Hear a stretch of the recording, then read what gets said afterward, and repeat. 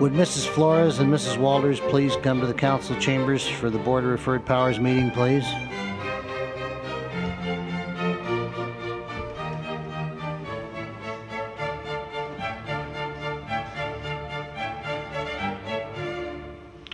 We need a quorum on this committee, don't we?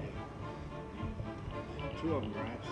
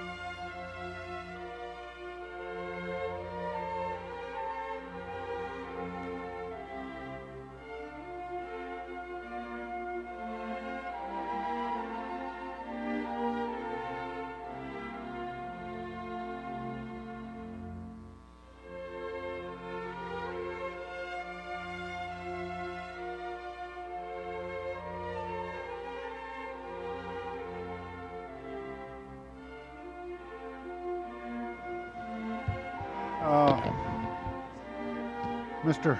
Hernandez, Mrs. Pikus, Ms. Galanter, Mr. Bernardi, Mr. Holden, would you please come to the council chamber?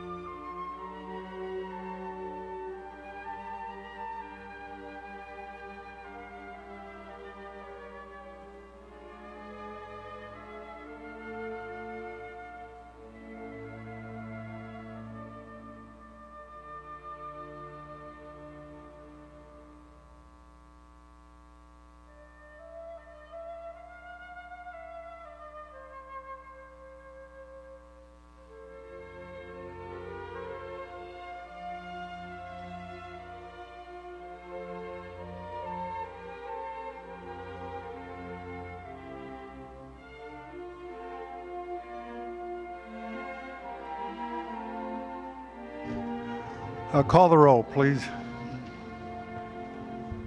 Alatorre, Bernardi, Burnson, Brady, Flores, Galanter, Hernandez, Holden, Picus, Ridley, Thomas, Wax, Walters, Wu, Yaroslavsky, Ferraro. 10 council members present and a quorum, Mr. President. Yes, the council will come to order. This is a meeting of the City Council for the City of Los Angeles on the 28th day of April 1992. There are 15 council districts in the city.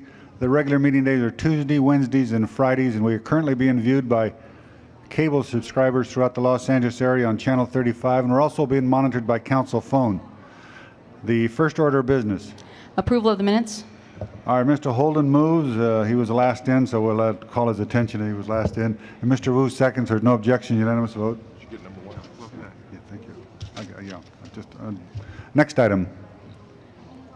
Commendatory resolutions for approval. Yeah, if there's no objections, unanimous vote. Mr. Wu has an introduction.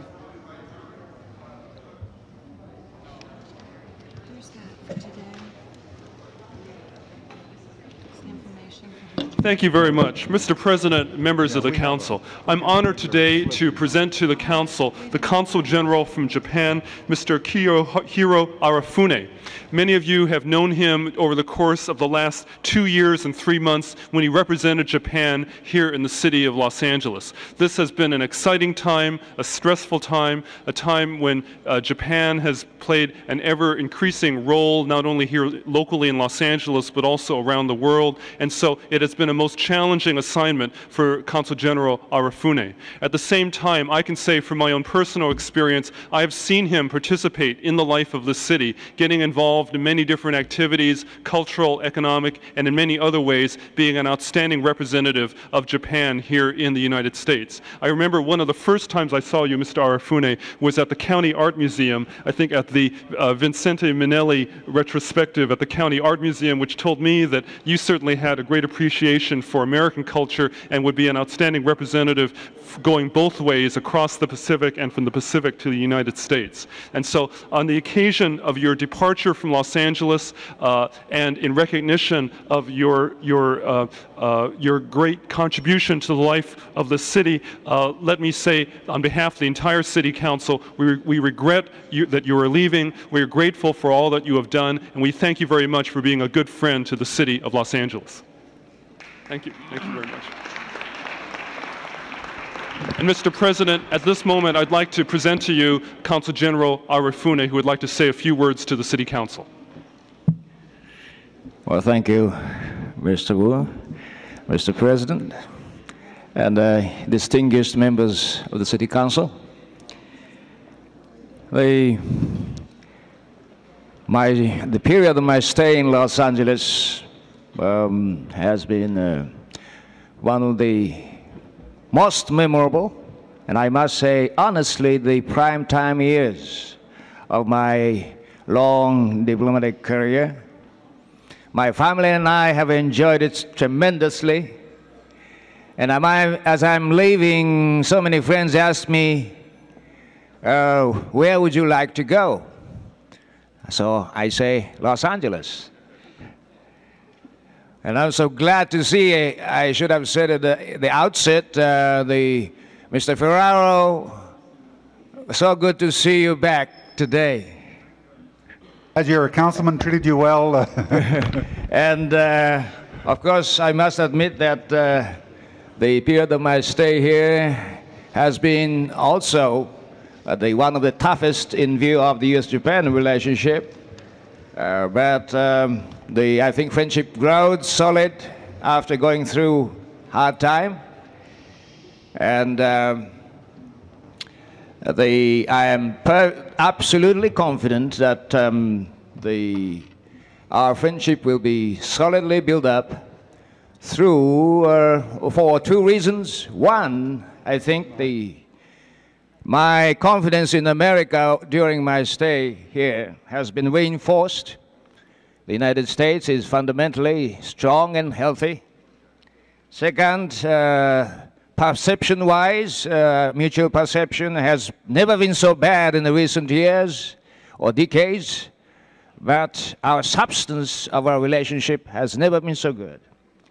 Well, I can also say that I leave with this conviction and also leaving behind me a small, humble, but personal and visible behind me in Los Angeles. That is Japan Calligraphy Center, which has been my long-time dream. I'm very happy that that center has been inaugurated here, the first time in the world outside Japan.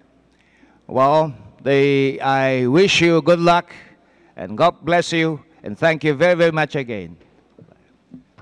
Thank you very much, Mr. Arifune. We wish you well on your return to Japan. Yeah, Thank you. we certainly want to wish you well and thank you for the good service you've given to the city of Los Angeles. Good luck to you. Okay, the next item. Item 1 on today's regular agenda is a continued hearing, Planning and Land Use Management Committee report, mitigated negative declaration resolution. This is a conditional use permit for construction of a church facility located in Council District 3. This is a public hearing item. We have Deb. Oh, were you notified that I was going to make some presentation? No, I didn't. I wasn't. Well, let me. Okay, well, all right. We'll hold item number 1 for the time being. Mr. Holden.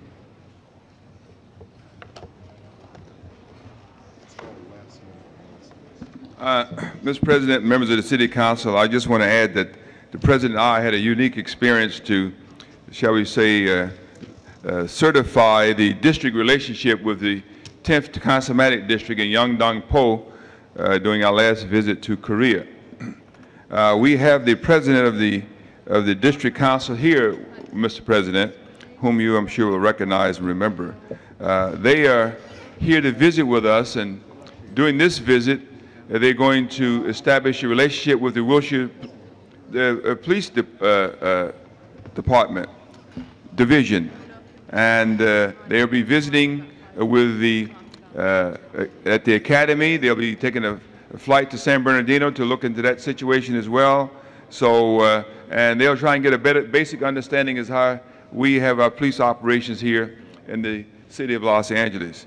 And we will learn from them and they will learn from us, given the fact that we have a large Korean constituency here in my district and in your district, Mr. President. The first person that we're going to recognize is a good friend of mine and yours, the Honorable Jin Wong-chung, President of the Yeongdong-po District Council, City of Seoul. And let's give him a big hand. And the next person, Mr. President, is the Honorable Dae-suk Kim, Councilman, Yeongdong-po District Council, City of Seoul. The next person is the Chief Jae-yu Lee, Senior Superintendent, Seoul District Police Department.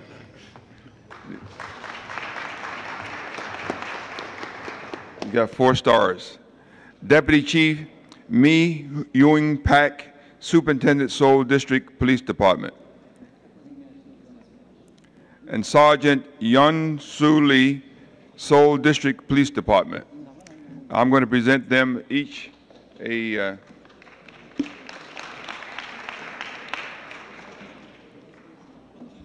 certificate of welcoming them to the City of Los Angeles, Mr. President, and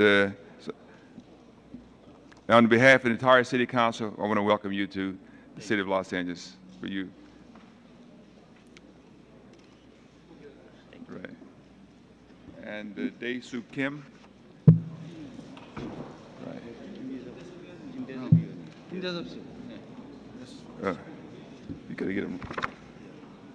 And Jae-yu Lee. Okay. Thank you.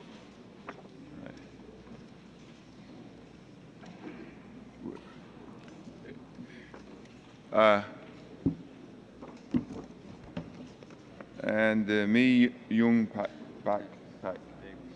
They got to be there.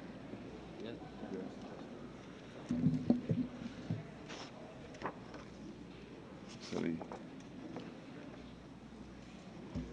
Again, thank you for coming. I hope your visit is informative and enjoyable. You want to say a few words?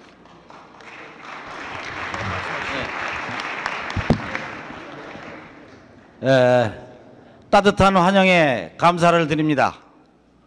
앞으로 우리 양국의 더 우위가 발전되기를 기원하겠습니다. 고맙습니다. Mr. President, members of the council, thank you very much for your warm welcome, and I hope in the future we can continue this long, outstanding tradition of mutually beneficial cultural exchange between Korea and the United States of America. Thank you. Thank you, Mr. Holden, thank you for bringing those very distinguished people in the council chamber.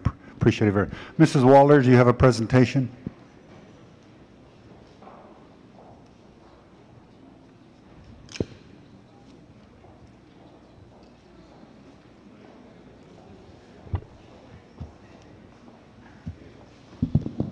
Thank you, Mr. President. This is National Victims' Rights Week, and we're here to make a presentation today to persons in the City Attorney's Office and elsewhere that have been working on the project for victims' rights.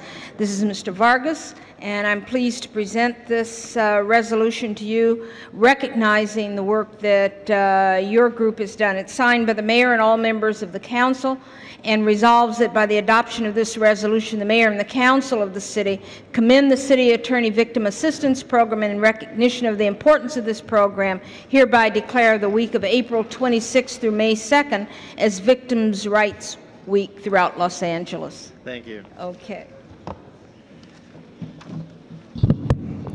Members of the council, thank you very much for being supportive of us this past year.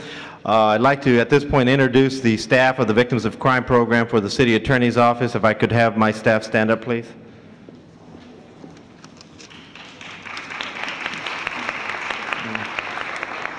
During this past year, the staff was actively involved with filing approximately 2,300 victims of crimes applications. With that came an amount of $5.8 million that was brought into the City of Los Angeles. This is all tax-free money. $5.8 million was brought into the City of Los Angeles for medical, wage loss, funeral and burial expenses. The program assisted approximately 13,000 new victims last year. Unfortunately, the violence that is in our society now is increasing. I was just notified by a member of my staff that out of South Bureau Homicide, there was 115 homicides from January 1 to date. And citywide, there's been 21 children under the age of 13 that have been killed. And this is something that we are there to do in terms of assisting these survivors, the survivors of these homicide victims. I really wish to commend my staff for the hard work and the excellence that they have developed at the state level for the type of work that we do. So once again, thank you very much for your support, and we wish to have your support in the years to come. Thank you. Thank you, Mrs. Walters. All right, the next order of business. Item 1 is a continued hearing, Planning and Land Use Management Committee report, mitigated negative declaration resolution on a conditional use permit in Council District 3. There's an amending motion distributed by Councilwoman Pikus 1A. All right, we have Debbie Anderson who wants to be heard. Debbie Anderson.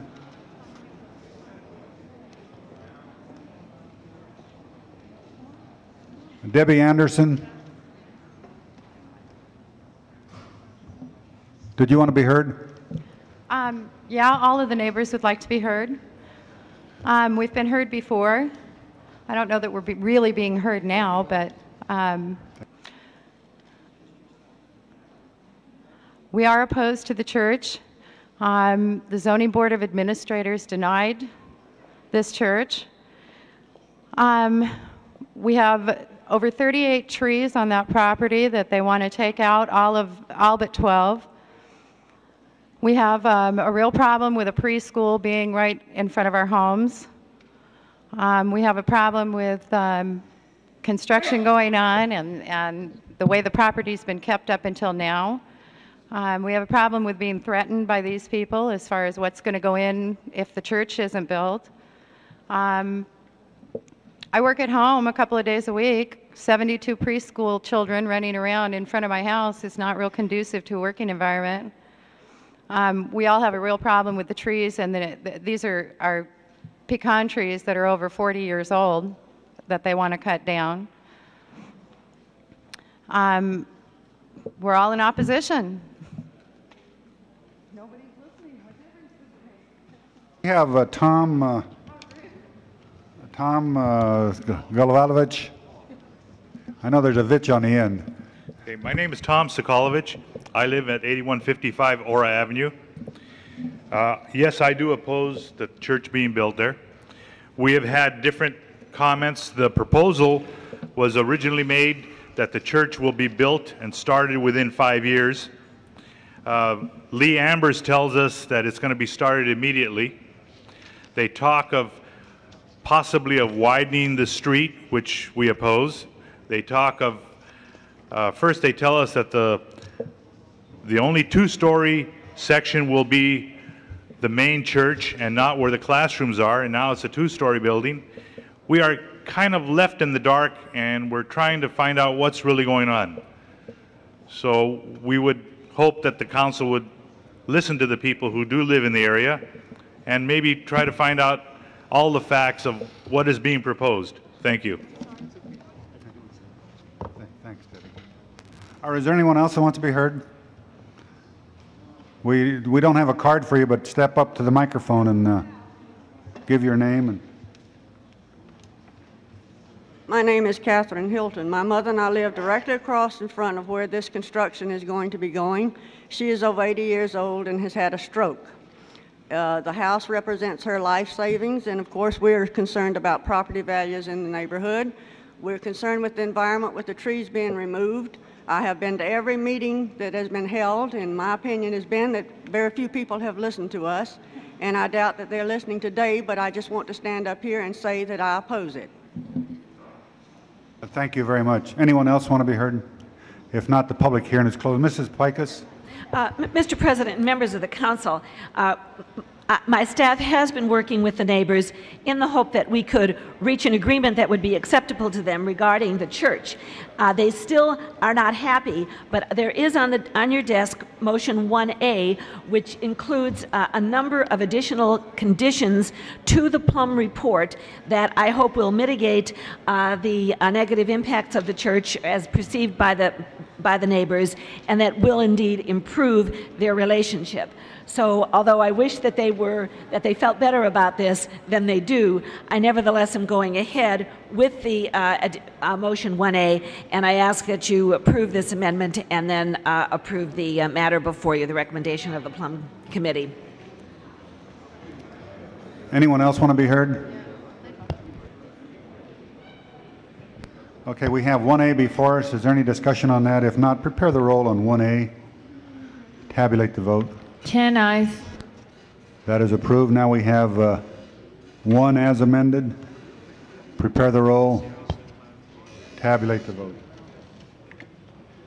10 ayes. That is approved. Next item. Item 2 is required hearing. Transportation Committee report amending the resolution that establishes a preferential parking district number 14 near the Greek Theater. Is that a public hearing item? Yes. Anybody want to be heard on that item? Anybody want to be heard? Seeing none, the public hearing is closed. Is there any discussion on this? If not, prepare the roll. Tabulate the vote. 10 ayes. That is approved. Forthwith on that item. Next item. Item 3 is a continued hearing, protest street vacation portion of Bandera Street, southeasterly of Morrill Drive in Council District 11. Okay, we have item number 3. We have Alan Netter that wants to be heard. Mr. President, I think we just need to hear the opponents on this matter. Well, we only have the one card and he's in favor. Well, then I don't think the public hearing is necessary. Well, I know, but if he wants to be heard, we have to okay. Apparently he does not want to be heard. Yes. Okay, Mr. Browdy? Well, the committee report should be approved, Mr. President. Okay, Mrs. Walters moves to move the amendment and vacate. Is that the motion? Yes. Okay, you heard that motion. Is there any discussion? If not, prepare the roll. Tabulate the vote. 11 ayes. That is That is approved. Next item. On today's continued agenda, item 61 is an ordinance first reading. Do you want to hold this until 12 members are present, Mr. President? Yes. Next On the item. balance of the regular agenda, items 4 and 5 are also 12-vote items. Item 6 is a Human Resources and Labor Relations Committee report, and an ordinance is on the file. Are there any specials there, 4, 5, or 6? Any specials? Are we expecting 12 today? Yes, Mr. President, you might want to hold 4 and 5 on the desk. 4 and 5 we'll hold on the desk. 6 has a committee report. The ordinance you can hold. Okay, let's vote on the committee report. Tabulate the vote. 11 ayes.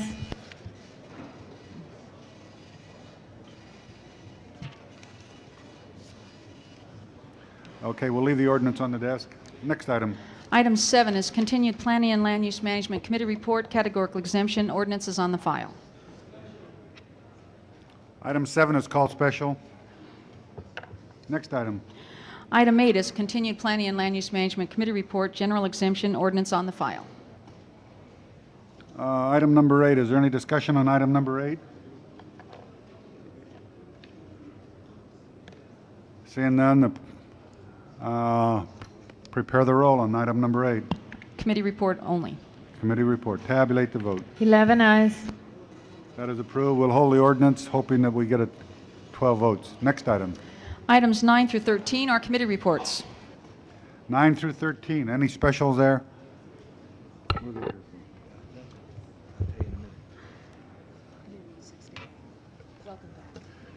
Thank you, dear.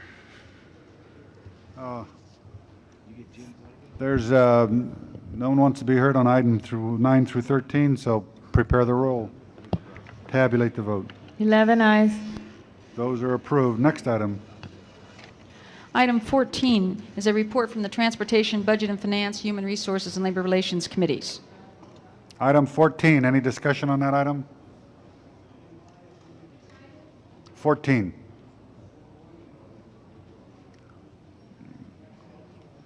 Seeing none, prepare the roll. Tabulate the vote. 11 ayes. And that is approved. Next item. Item 15 is communication from the Chairperson, Planning and Land Use Management Committee. Motion required, 10 votes to consider. Any objection to considering that item? Seeing none, the matter is before us. We do have a Don Schultz wants to be heard on this item. Don Schultz.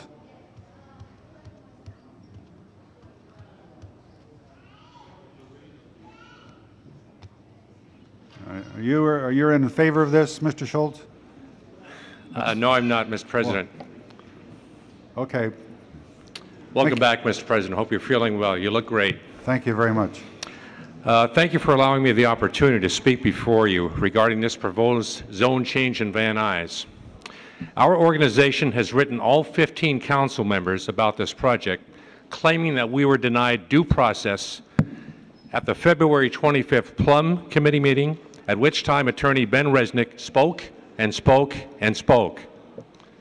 While two officers Mr. of our... Schultz, On 7, it's been called special. No, this is 15, Mr. Bernardi. I know, but he's speaking, the comments he's making apply to 7. I think he wants to be heard on. He's talking about Catherine and Sherman Way. I'm sorry. I thought we were talking about number 7. I'm sorry, Mr. Bernardi. You marked number 15. Did you want to be heard on 15? Yes, sir, I did. Okay, yes, sir.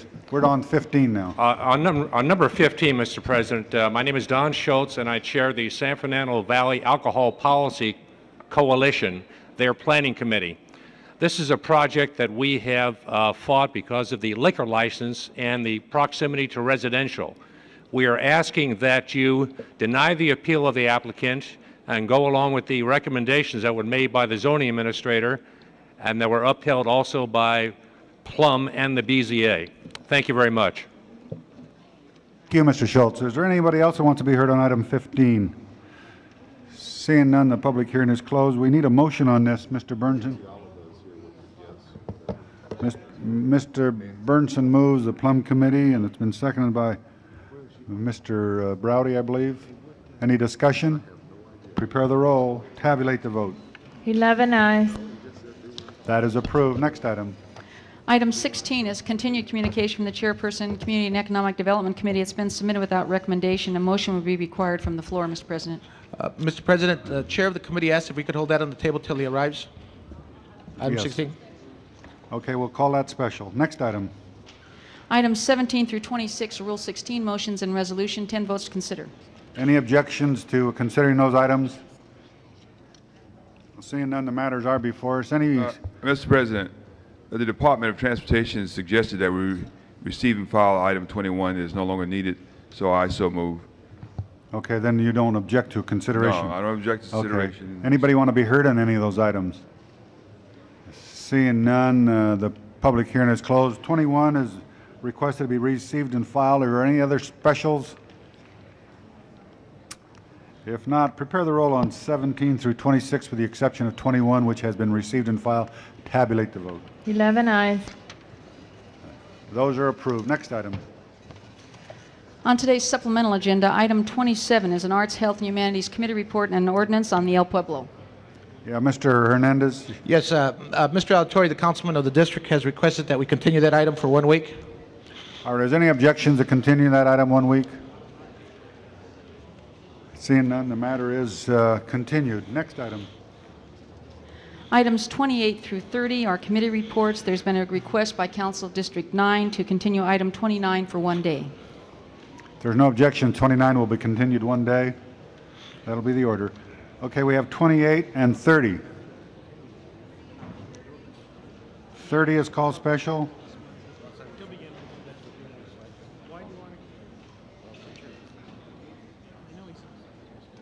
We have 28.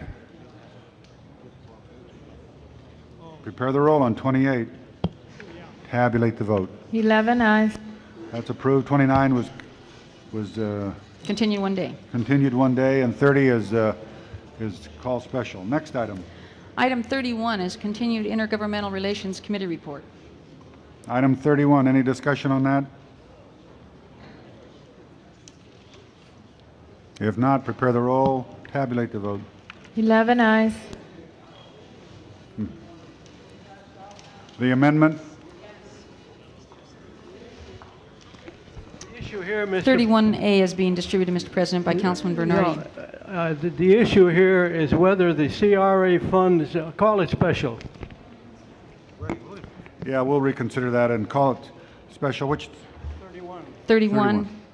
Okay, that's called special. Okay, the next item. Items 32 through 35 are communications from the Chairperson, Community and Economic Development Committee. Motion required, 10 votes to consider. Is there any objection to considering those items? Seeing none, the matters are before us. We have somebody that wants to be heard on 34. We'll call that special. Or anybody else? 36 also, we have somebody that wants to be heard. And 40. So we have 32 through 35 are the first batch. 32 through 35. Well, we do have 34 that wants to be heard. Call that special. Any other specials? 32 through 35. 32, 33, 35. Tabulate the vote. 11 ayes. Those are approved. Next item. Items 36 through 40 are communications from the Chairperson, Intergovernmental Relations Committee. Motion required, 10 votes to consider. Any objections to considering those items?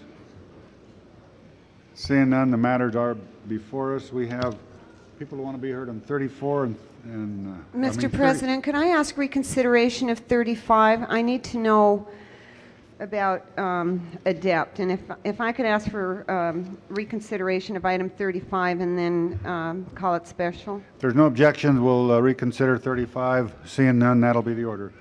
Okay, on 36 through 40, we have somebody wants to be heard on 36. We have somebody wants to be heard on 40. Are there anybody want to be heard on any of the other ones? Seeing none, the public hearing are closed on those. Mr. Bernardi? Arsh will come up here and explain the status of these particular bills. Is this item 36? Item 36. Yeah. That deals with rent control. Well, if we're going to talk about 36, we have to have a public hearing. Well, that's fine. I thought he ought to explain what... We'll call it special. Okay. Mr. 36, what other one do you have to have a public hearing on, Mr. President? Yeah, let's, no one wants to be heard on those other ones, so let's pray 37, 38, and 39. Prepare the roll, tabulate the vote. 11 ayes. Those are approved. Mr. Wu, did you... For an introduction, Mr. President. Members of the Council, I'd like to introduce to you a distinguished visitor here in the Council chamber. We are honored with the presence of the Deputy Mayor of Guangzhou in China, Mr. Shi Anhai. Mr. Shi Anhai, thank you very much. Welcome to the Council chamber.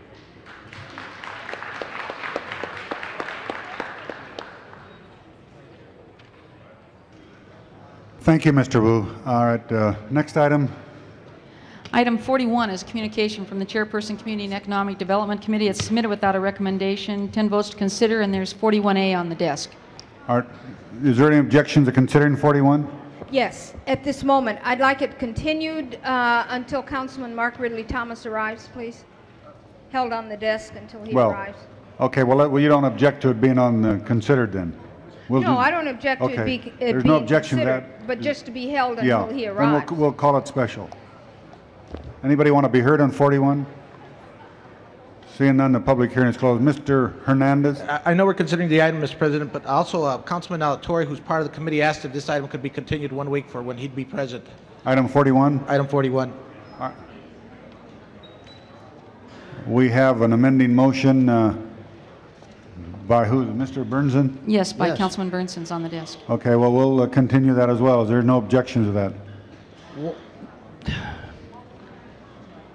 I don't know. There may be a problem as far as the amendment is concerned, because the 41A reinstates an agency that was deleted, but now qualifies to be reinstated, and I just wonder if there's a problem on that. Is there a problem on that? To continue this 1 week? We have a request to continue this 1 week. Mr. President, I think there seems to be discussion and question about this item. You called it special. I think that's the way it ought to remain. Yeah, can we hold it on the desk until Mr. Ridley Thomas gets here? He is expected today, is he? Okay, Yes. fine. Okay, 41 will be called special. Next item. Mr. President, I no longer have questions on 35. Okay, let's prepare the roll on 35, tabulate the vote. 11 ayes. That is approved. Next item. Items 42 through 48 are Rule 16 motions, 10 votes to consider. Any objection to considering those items? Could we just make that receive and file, being that those hearings will be held here? Which one? 47. Okay, well, let's, there's no objection to consider. Anybody want to be heard in any of those items? Seeing none, the public hearing is closed. 47, you want to receive and file? Receive and file, being that the hearings will be held in this room. If there's no objections, that'll be the order on 47. Any other specials? If 42 through 48. If not, prepare the roll on those items with the exception of 47, which has already been acted on. Tabulate the vote. 11 ayes. Those are approved. Next item. Forthwith on 43. That'll be the order. Next item. Items 49 and 50 are closed session matters, Mr. President. Are these public hearing items? No. Okay. They're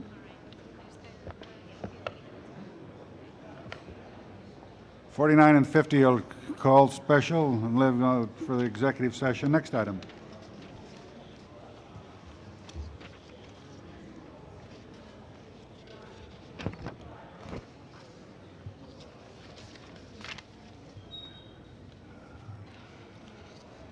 The next item. Item 16 was special, holding for Ridley Thomas. He hasn't arrived yet. Item 30 was called special by Councilwoman Flores. Mrs. Flores, item 30. What about 7? Mr. President, this is the welfare reform issue that's going to possibly be on the ballot in November, and I wanted to call it special in order that I can vote against it. Item number 30. Anyone else want to be heard? Not. Prepare the roll on item number 30. Tabulate the vote. 9 ayes, 2 no. That is approved. Next item. Item 31 was called special. That's good enough. 31. Who called 31 special? I called it Mr. special. Bernardi? Yes, there's basically the committee is pretty much in agreement with the report, but where the disagreement comes in is two of the members are in favor of the CRA tax increment money being used citywide wherever they're needed, while the Rita Walters is opposed. She supports only being used in the redevelopment areas where the funds will come from. And President of the Council and I are in favor of using these funds citywide. So that's the 31A is the amends the committee report before us and just makes that one substantive change. Mr. Wu, did you want to be heard on? I thought maybe the chairman of the Finance Committee would be here because this is... He's not going to be here today. This is quite a discussion involving yesterday. All right, Mr. Wu. Yes, Mr. President, this item which went through the IGR committee was based on my motion that goes back a number of weeks. It was an effort to try to make redevelopment funds available for police. The idea was, when I first introduced the motion, was to remove the obstacles in state law to allow redevelopment money generated in a particular project area to be spent within that project area. Since then, it's become a much larger issue in the overall budget. I don't think it's productive for us to get into that debate today. I would support the first part of Mr. Bernardi's motion, but I can't support the second part of the motion. And so I would ask for a division of the question, and personally I will vote for supporting the state legislation that will bring up this subject and which would enable redevelopment monies to be spent on police. But I want to vote no on the second paragraph under the motion. So I'll ask for a division of the question, Mr. President. Hernandez. Yeah, Mr. President, I also rise to support the division of the question. I think we as a city are dealing with a lot of issues, and for some reason when we do things citywide, it affects those low-income communities, those overpopulated communities at a much higher rate. I think the compromise that Mr. Wu is proposing at this time is something we should consider. If that wasn't the case, we wouldn't be able to use those tax increments being generated from those zones to try and redevelop those communities. And I'm asking again that we seriously don't consider using these funds citywide at this time, but at the same time I'm supporting Mr. Wu's amendment or his motion to separate the question so that we can deal with the legislation first and then debate the item. Yeah, there's no objections to divide the question. Mr. Bernardi? Mr. Burnson, did you want to be heard? What is being divided here? The amended motion by Councilman Bernardi. Oh, there's an amended motion here? You either vote yes or no on using the funds, CRA funds, citywide. Okay, Mr. Holden? Mr. Wu, why are you against the second part of Mr. Bernardi's motion? The reason was originally when I introduced the motion asking the city to take a position on this issue, the reason for that was to make redevelopment money generated in a particular project area available to pay for police services within that particular project area. Since I introduced that motion, it's become much more part of a larger citywide issue relating to the budget. I don't support spending redevelopment money for areas outside of a redevelopment area. So that's the reason why personally I can't support it. I do support the idea of taking a position and supporting the bill. But you will support using the CRA money where you can identify a linkage between the problem generated by the redevelopment area and right. Okay, that's right. and the CRA and the problem and the CRA. That's right. You support that? Yes. Well, but you know you can't be specific in identifying a crime and drugs as relates to whether or not it's been created or generated in part or in whole by a redevelopment area. You cannot, not really, and not unless you get some guy comes and says, I did it and it was done in that area and I left that area and went into this area and that's where I was apprehended. So I think that what they're providing with part 2 of this motion is leaving it to be a local option where we can decide, if we choose to do so, how much money we want to spend and the areas in which we want to spend it. And in as much as we're amending the legislation at this time to give us the authority, I would suggest you give us all of the authority so we don't have to go back to the legislature in the future and say we can decide how the money is to be spent. I would say that you should ask for the authority to spend the money, let it be a local option, and we can decide on local level what part, or if it's in part or in whole, if a crime is committed, whether or not it's associated with a redevelopment area or project. And so I think this is a kind of a motherhood amendment, to be very honest with you, a manhood too. So I'm going to support Mr. Bernardi. It doesn't hurt us, because we can always say no when it comes down to it. Am I right, Mr. Wu? We can always say no. It's a local option. So I don't see any real problem. Mr. Bernsen? Yeah, I have no problem with either one of these amendments that Mr. Bernardi's proposed. I would like to point out that as long as Senator Roberti has a legislation that is making amendments to the redevelopment laws, that there is another matter that may seem trivial, but this may be the time to do it. And that relates to housing. Under the current law, 20% of all increment funds must be allocated for housing or housing replacement, and it does not necessarily have to be in the district. It can be contingent to the district. In some areas of the state, in fact, we have a local issue that's taking place right now, where the city of Culver City has to replace. They are very job rich and housing poor as far as the amount of housing, and they are going to, as part of a major project that's now going to be was just before SCAG yesterday, they're going to have to develop some housing. One of the boundaries of the property falls into the city of Los Angeles, and it may be the most opportune place for the housing replacement to take place, or the housing placement to take place. But because of state law that says it must be within the city boundaries of that city, that could not be located in that area. So perhaps, Mr. Wu, I know that you are in communication with the senator, perhaps you might want to suggest that such an amendment, which would, in areas where there is a imbalance of jobs-housing ratio, that the housing may be located outside the boundaries of the city where the redevelopment area takes place, as long as it's within a radius of 5 miles, which satisfies the jobs-housing ratio ideal traveling area. So I think as long as we're on the basis of this, you might want to also point that out to him, and I'd like to amend that and make this part of this motion. Is there a second, Mr. President? Is there a second to Mr.? Wait.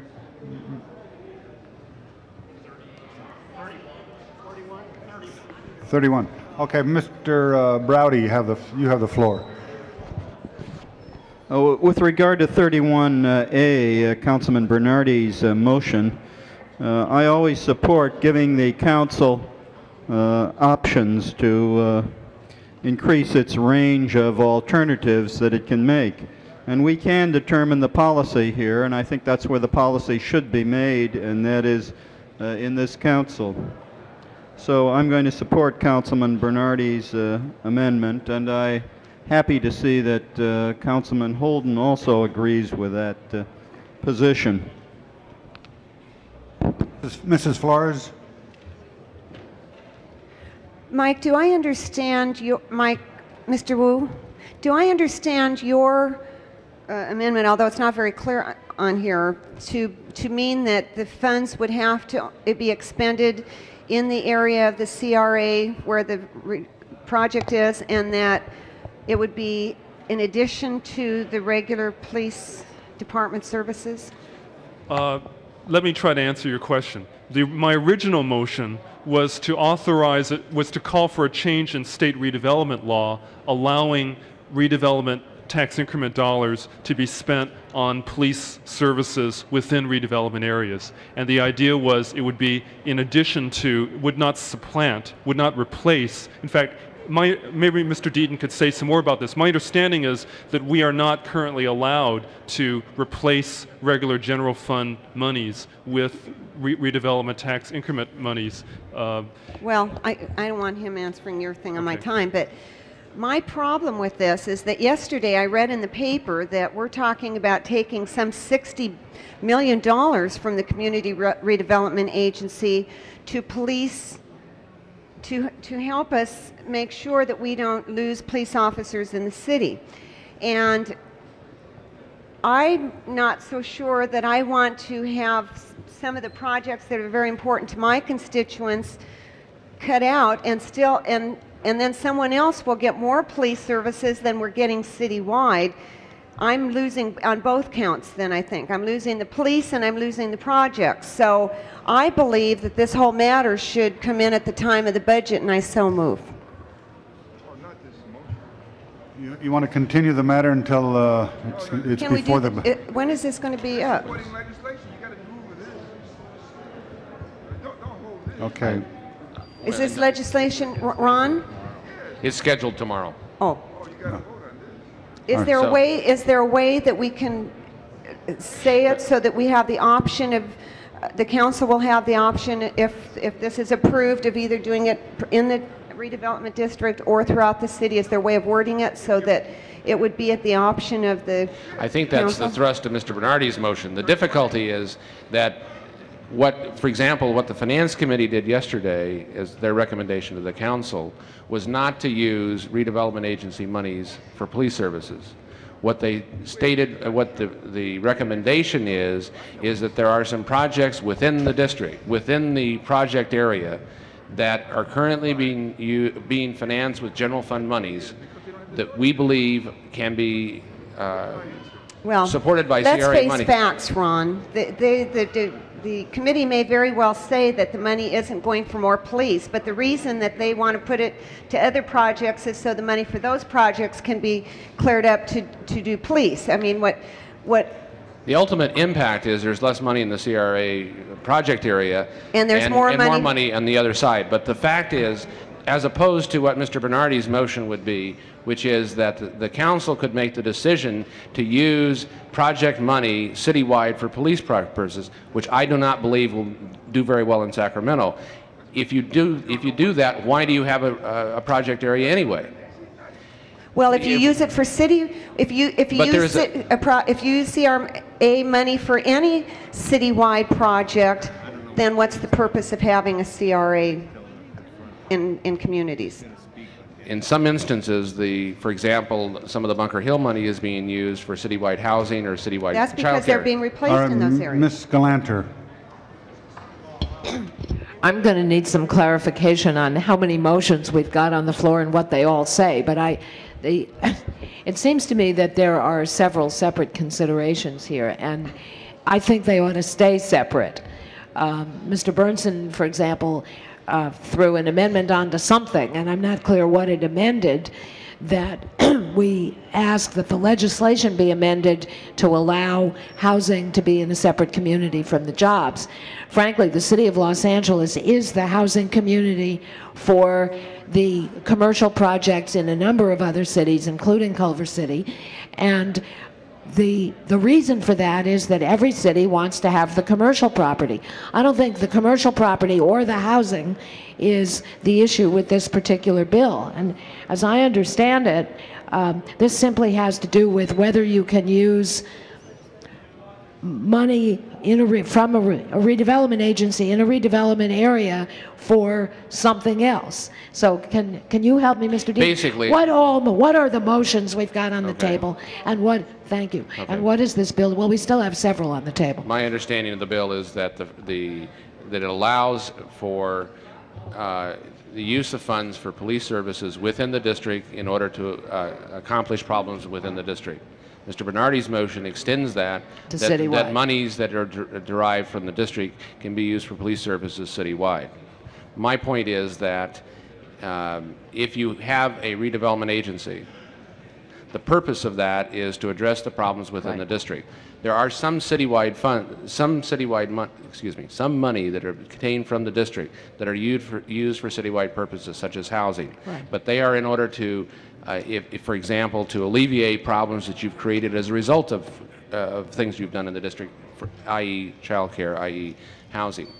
If you do not want, if you want to use the increment, the property tax, for services such as police and fire citywide, then you shouldn't have the redevelopment agency.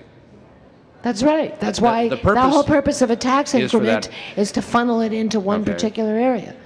So maybe we shouldn't have a redevelopment agency. That clearly is the local, okay, I think from a public policy point of view, that is the local option.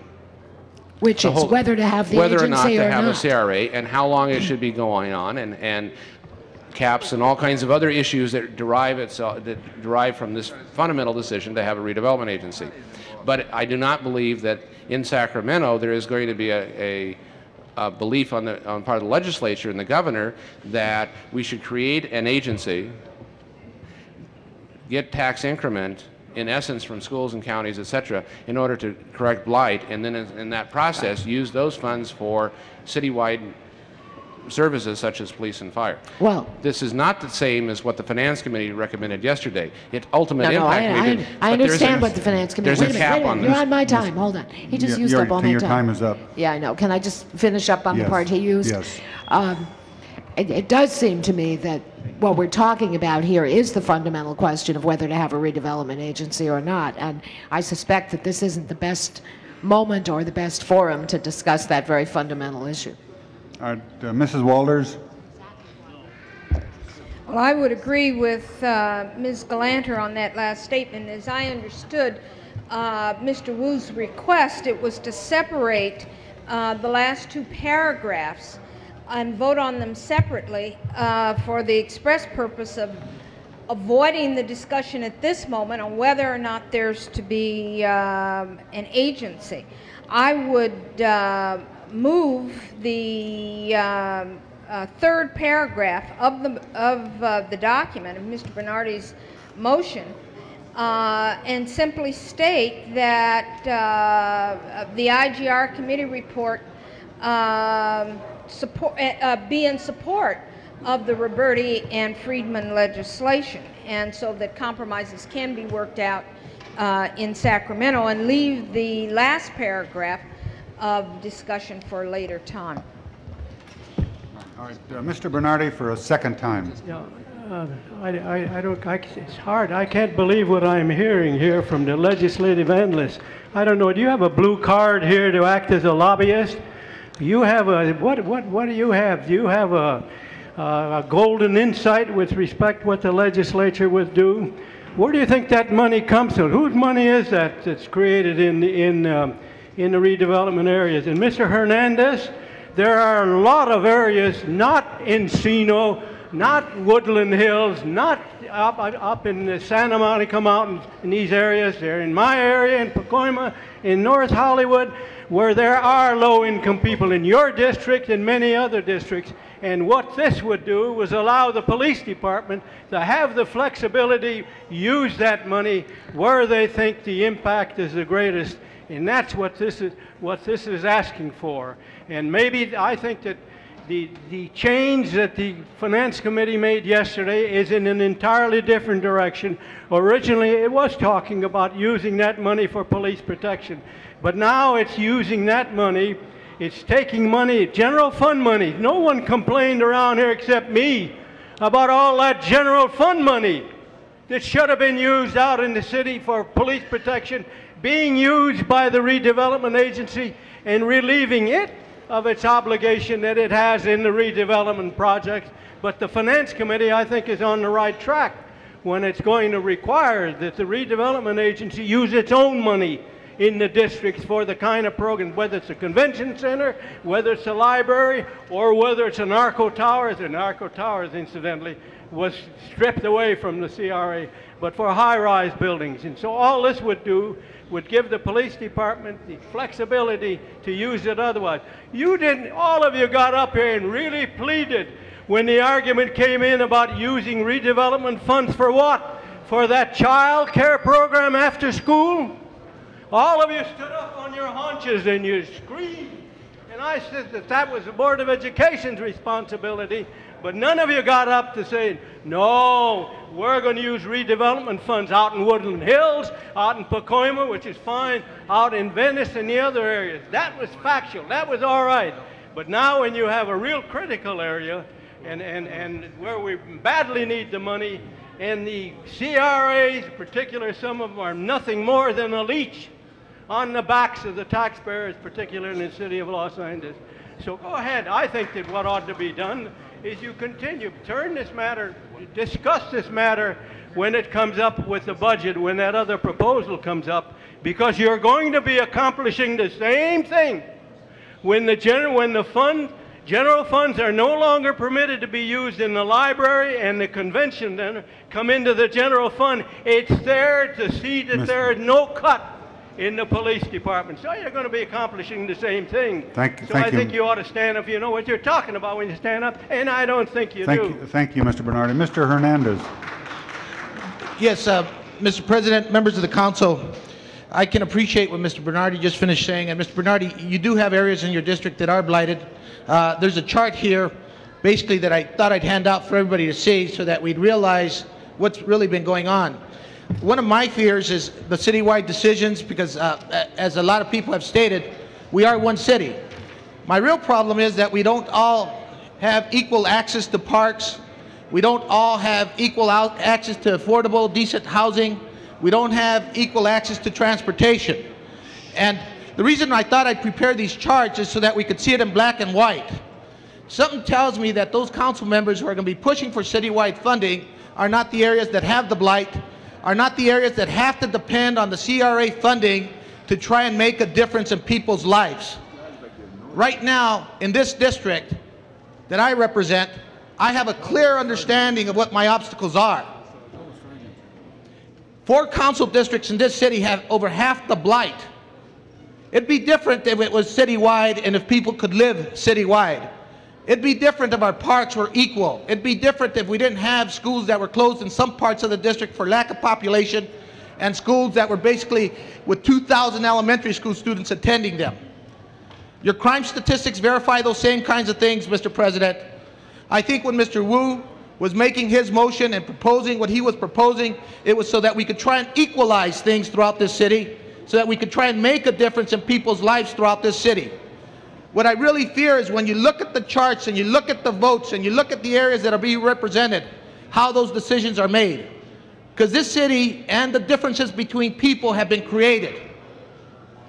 People were not born this way. And so I'm asking members right now to seriously consider that decision. I honestly believe that we need those funds to help those people who don't have the equal resources the rest of the city has. I thought I'd put it in black and white. You also have the same situation with parks. It's another motion we introduced completely separately. I did not expect to start debating this issue at this time, but CRA is one of the few ways we can try and overcome some of the obstacles facing people in this city. And I would again ask us to support Mr. Wu's actions. Thank you. All right, members of the council, first of all, we have some visitors from Ingleside Hospital, from Rosemead. They're in the audience. Would they please stand? We want to welcome you. There they are back there. Thank you. Thank you for coming. Hope you enjoy your visit. Members of the council, if there are no objections, I'm going to ask that we have public comment at this time. We have some people that want to be heard, and they've been very patient, and they have other things they want to do. So if there's no objection, we'll allow the 10-minute public hearing now at this time. And I don't know if these are the right order. Mr. T. Rogers. Okay, here we go. I'm the Executive Vice President of the American Program. I'm also the National Spokesman for the Mayor I Can program that has been sponsored by Jim Brown.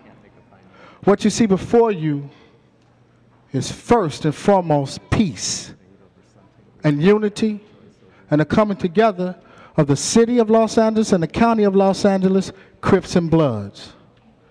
Well, that's funny. They said that it couldn't be done. While we're standing here before you with our daughters, with our sons, with our children, our brothers, we're not selling dope. We're not killing nobody. We're not going back to jail. Recidivism is not a part of our lifestyle. It's not a part of our mentality anymore. And as I stated, I'm a father to my children and I love them madly. I was once voted in as one of the 10 most wanted gang leaders in South Central Los Angeles. That was some time back. That's funny. Now I got voted in as an executive vice president. If I set up a platform of death 20 years ago, then truly I can build a pyramid of peace now. We have been called the problem, and as we stand before you, we're definitely the solution. There are no experts on gangs. The creature does not exist. Each one of us as individuals make up the totality of a gang, and each one of us are experts on our own lives. And we're definitely the controllers, the rulers, and the experts on our communities. We understand politics, we understand the economics, and we also understand that gangs are big business. See, no more hanging, banging, and slanging for us. We are the new executive vice presidents. We are the new CEOs. We are the new executive board. We are the new directors. We are the new management. We are the new corporate America. We are your new leadership. If we can run street gangs, truly we can control a corporate board. We're not selling dope. When we're not the ones that are doing the killings, we're not going back to jail. And we care and we love for our babies. Charles Harms. Yes, that's me. It's Charles Harris. I'm sorry, Charles Harris. I would like to state the problem first. We, the children of the disenfranchised communities, declares that the socio-economic conditionings of our inner-city Black, white, Hispanic, and Korean communities will dismay are not irreversible, and the very nature of those communities detect a very negative mode of behavior which is visibly manifested in the spoiling high school dropout rates, the degree of chronic unemployment, the escalated and drug-related and gang-related activities, and the exceptional increase of incarceration and numerous other factors. I feel the AmeriCAN program is, in many ways, a missing link, empowering those exempt from power and participation in the mainstream. Yeah. We feel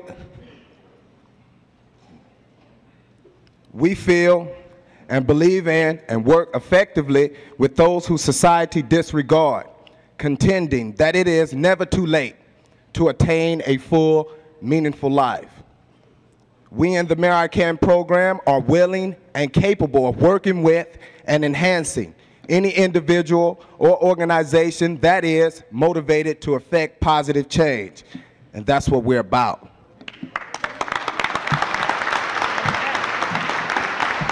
Aqua Cheryl. Aquila.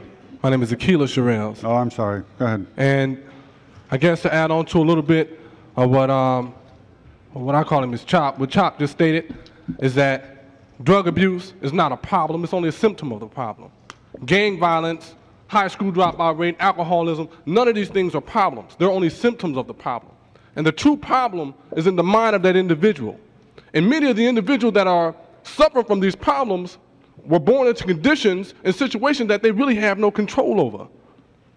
So what we believe in the AmeriCAN program is empowering an individual to take the responsibility for his own self-determination. But we don't omit that a person must have his primary, his secondary, and his social needs met. The same thing that everybody in this room needs in order to survive every day is the same thing that these individuals need. We're tired of being categorized within the same category as animals. I mean, a crip, a blood, a pig, a dog. We're human beings. We have feelings, we have emotions, We have aspirations, we have dreams, just like everybody else. And we demand, or rather no, we command that we be given the same respect from you and from everybody else. Like T. Roger stated earlier, can't nobody stop the gang situation but the gang members themselves.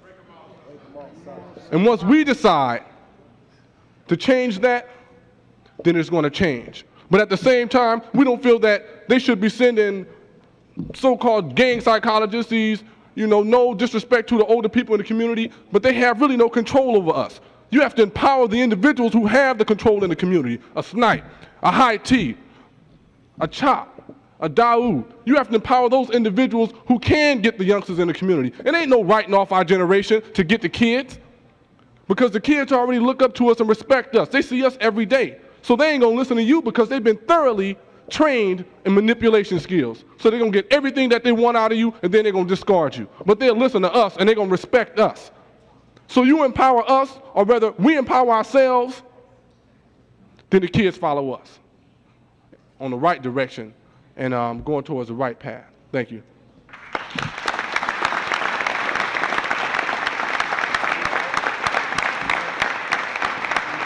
Twilight Bay. Yes, my name is Twilight Bay, and I'm here today representing my community, which is known as Circle City Power Rules, known to you as the Parkside Manor in Watts. And my concern is this, is that millions and millions of my community tax dollars are going to programs that do not work in my community. And I want to know why can't those dollars be given to programs that we, the community, endorse and we, the community, say work? And I also would like to know, why is it that we are not given a fair chance and a fair shake at getting an opportunity to get those funds that are allowed to be used for community-based organizations? And I'd like to say this also, that the American program has taught me how to properly deal with problems. I have eliminated the negative, established the facts, and chosen my best option. And I've come to you with my hands open, asking, why do you deny me?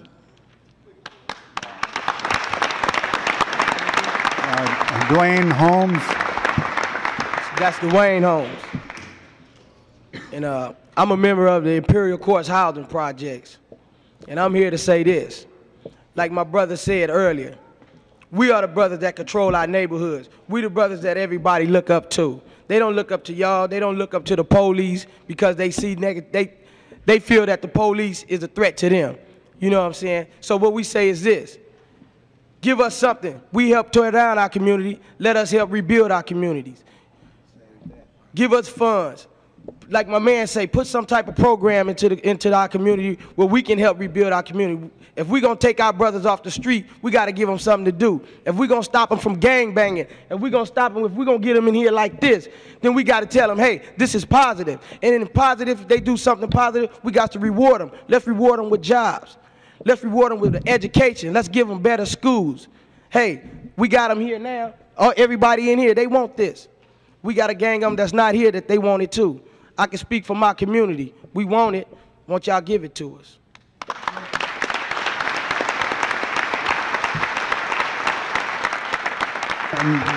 Manuel Johnson. Well, I'm Manuel Johnson. I'm here representing Compton for the American program. I'm a member of the Santana Block Crips from the city of Compton. Well, I'm here to say mainly same thing everybody else has just said. You know, we need help within our communities.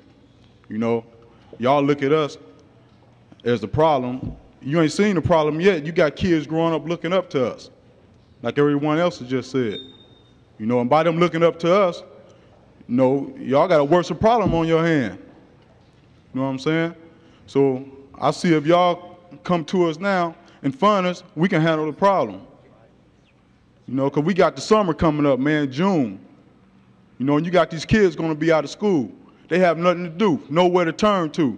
The police guard the parks like it's the police station now.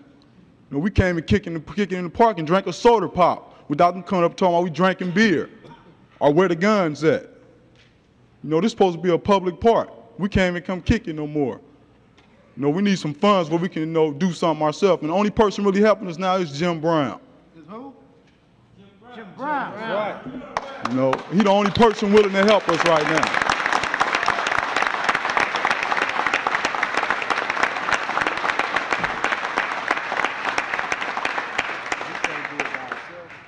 And he needs help from the LA City Council, whatever it's supposed to be here, man. Y'all need to help us, man. That's the bottom line.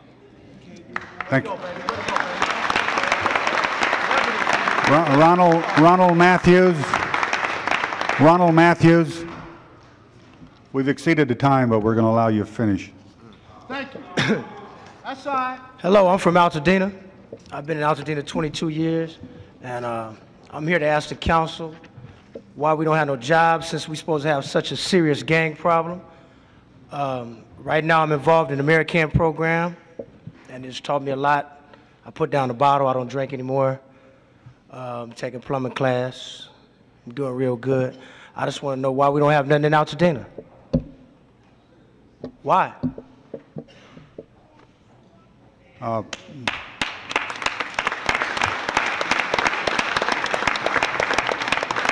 Victor Legans. Victor Legans.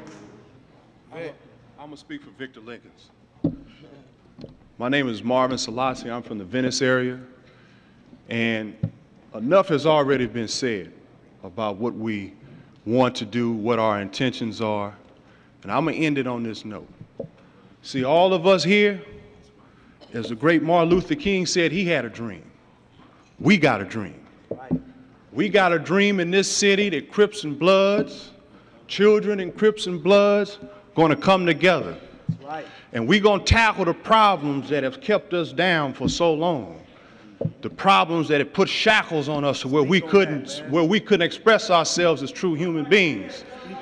And then one day we're going to come back here and we're going to say, thank God Almighty, we are free at last, free at last.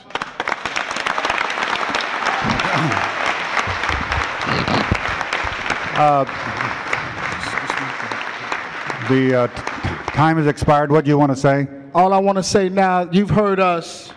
We're here. Jim Brown is here.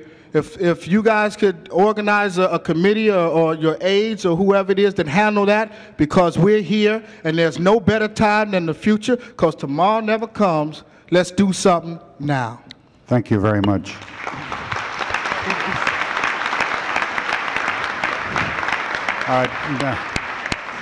That closes the public comment. Yeah, Mr. President, we are precluded from state law from commenting on anything that is said during public comment. But I want to say to the young men that we will ask our Community Development Department to meet with Mr. Brown to see how they may apply for and what possibility of some help they can get with filling in some applications for the funding. Thank you. Thank you very much. I want to thank you for the orderly manner in which you made your presentation. It was very good. All right, then we go. Before we move on, let's take the 12 vote items that we have before us.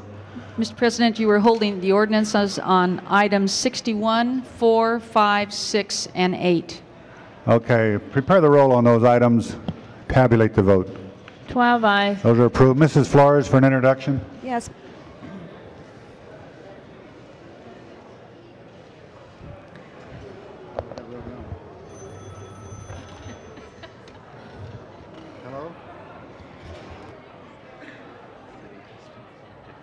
Pardon? Can I wait just for a moment?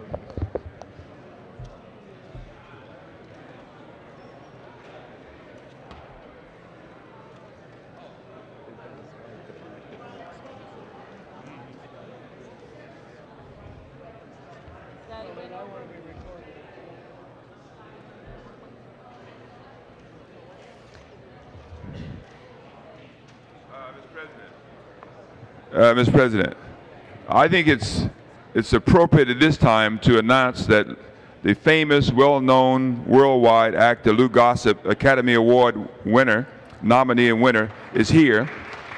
And he is here with these youngsters. He's also part of the program to to bring them on the right track and get them to stay on the right track. He's going to do a movie about these individuals and how successful the program has been and will continue to be. And let's give him another big hand for what he's doing. Lou, did you want to say something? We're honored to have you in our council chamber. Well, you know, it's a prolific problem across this country. And if we're going to infuse our people into the mainstream of the United States, we have to give them pretty much of a head start. They are proven that they are quite brilliant in what they do. And if we put them on the right track, then maybe they can help put this country on the right track.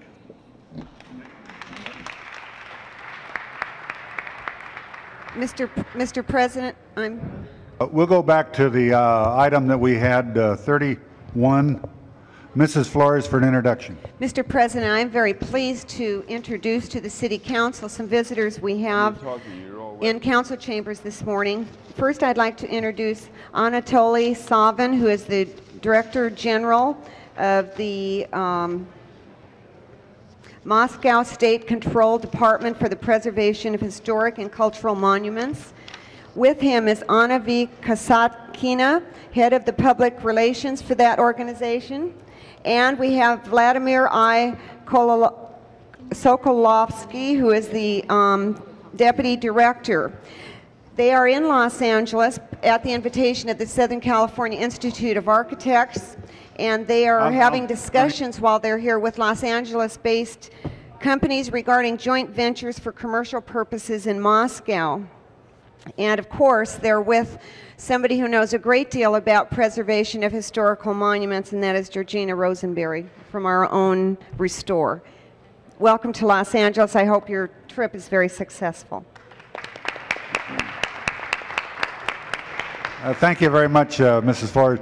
Members of the council, we voted on item 5. Mr. Bernardi wanted to be recorded as a no vote, so there's no objection to reconsideration, and Mr. Bernardi will be recorded as a no vote. Goes over 1 week.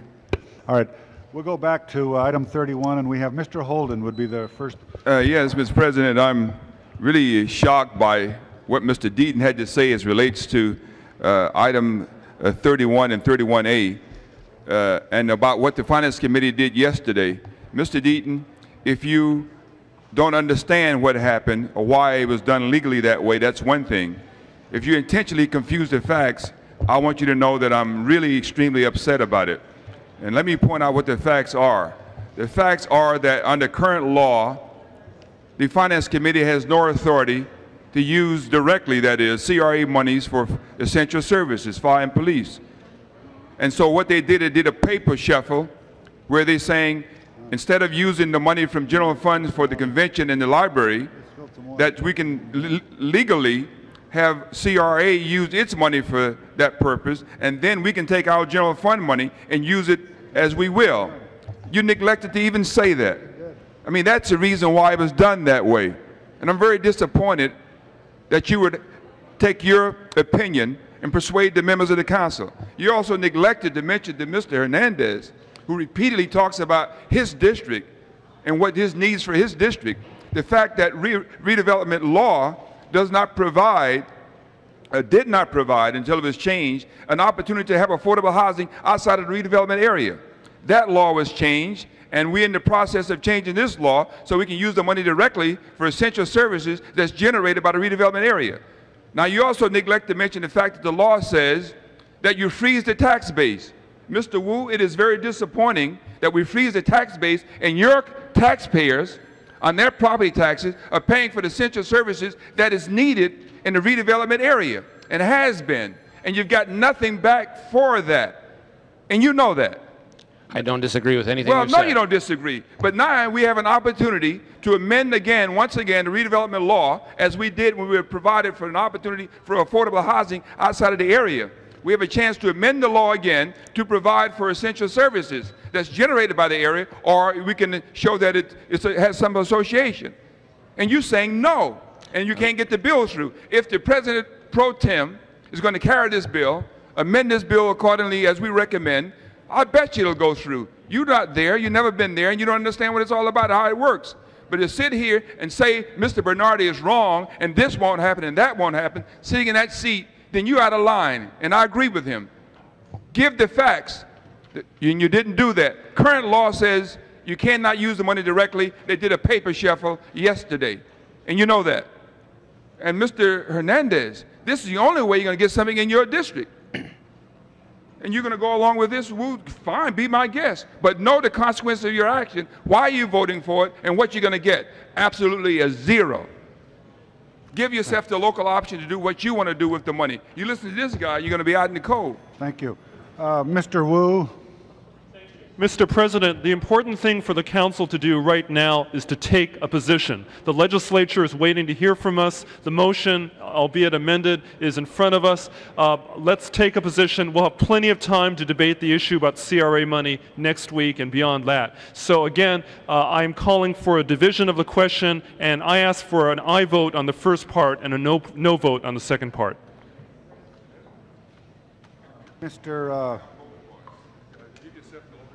Mr. Burnson, I think, is the next one.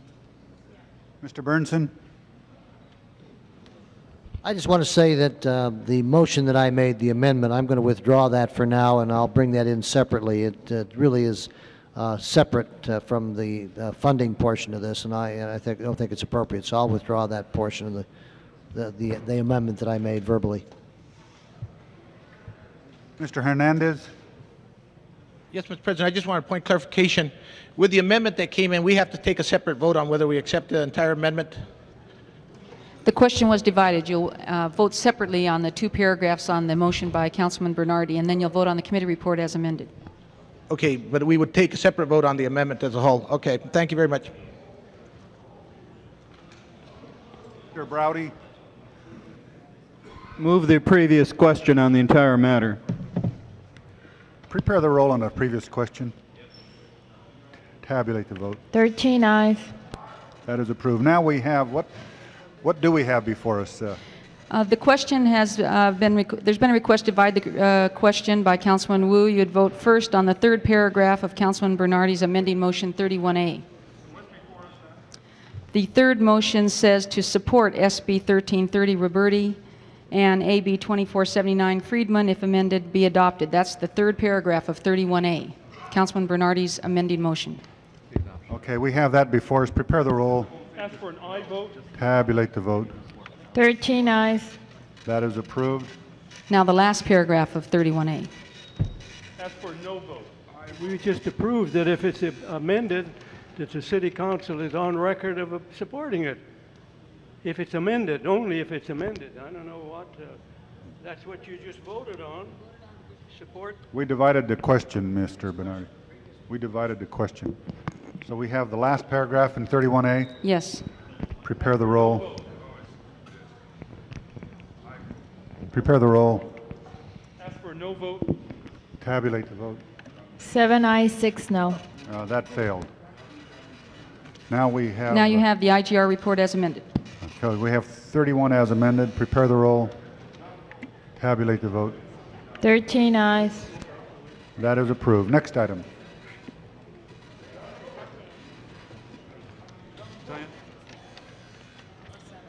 The next item 7 was called special. Mr. President, do you want to go back to 7, or do you want to take up the next item after 31? Take up 34. 34? 34, the card was submitted on 34. Before we lose some more members here.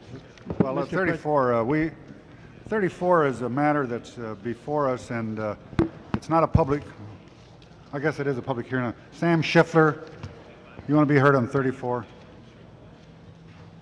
Thank you, sir. Mr. President and members of the council, this item regards a revision to the booking and policies of the ULA Convention Center. I would like to suggest we should take even a broader look at the entire question of the convention center. Everybody will agree that policing, sanitation, water supply are proper public functions and should be performed by the public authority. But a convention is not a public function, and the convention center has drained huge sums of money away from the city at a time when the city is facing a disastrous financial situation. I think it's time for the members of the City Council to look seriously at the question of getting rid of the convention center You can do this by either selling it to private people who want to operate it as a convention center, or failing that, sell it to some of the public agencies who could convert it to a school for the Unified School District or for one of the college organizations.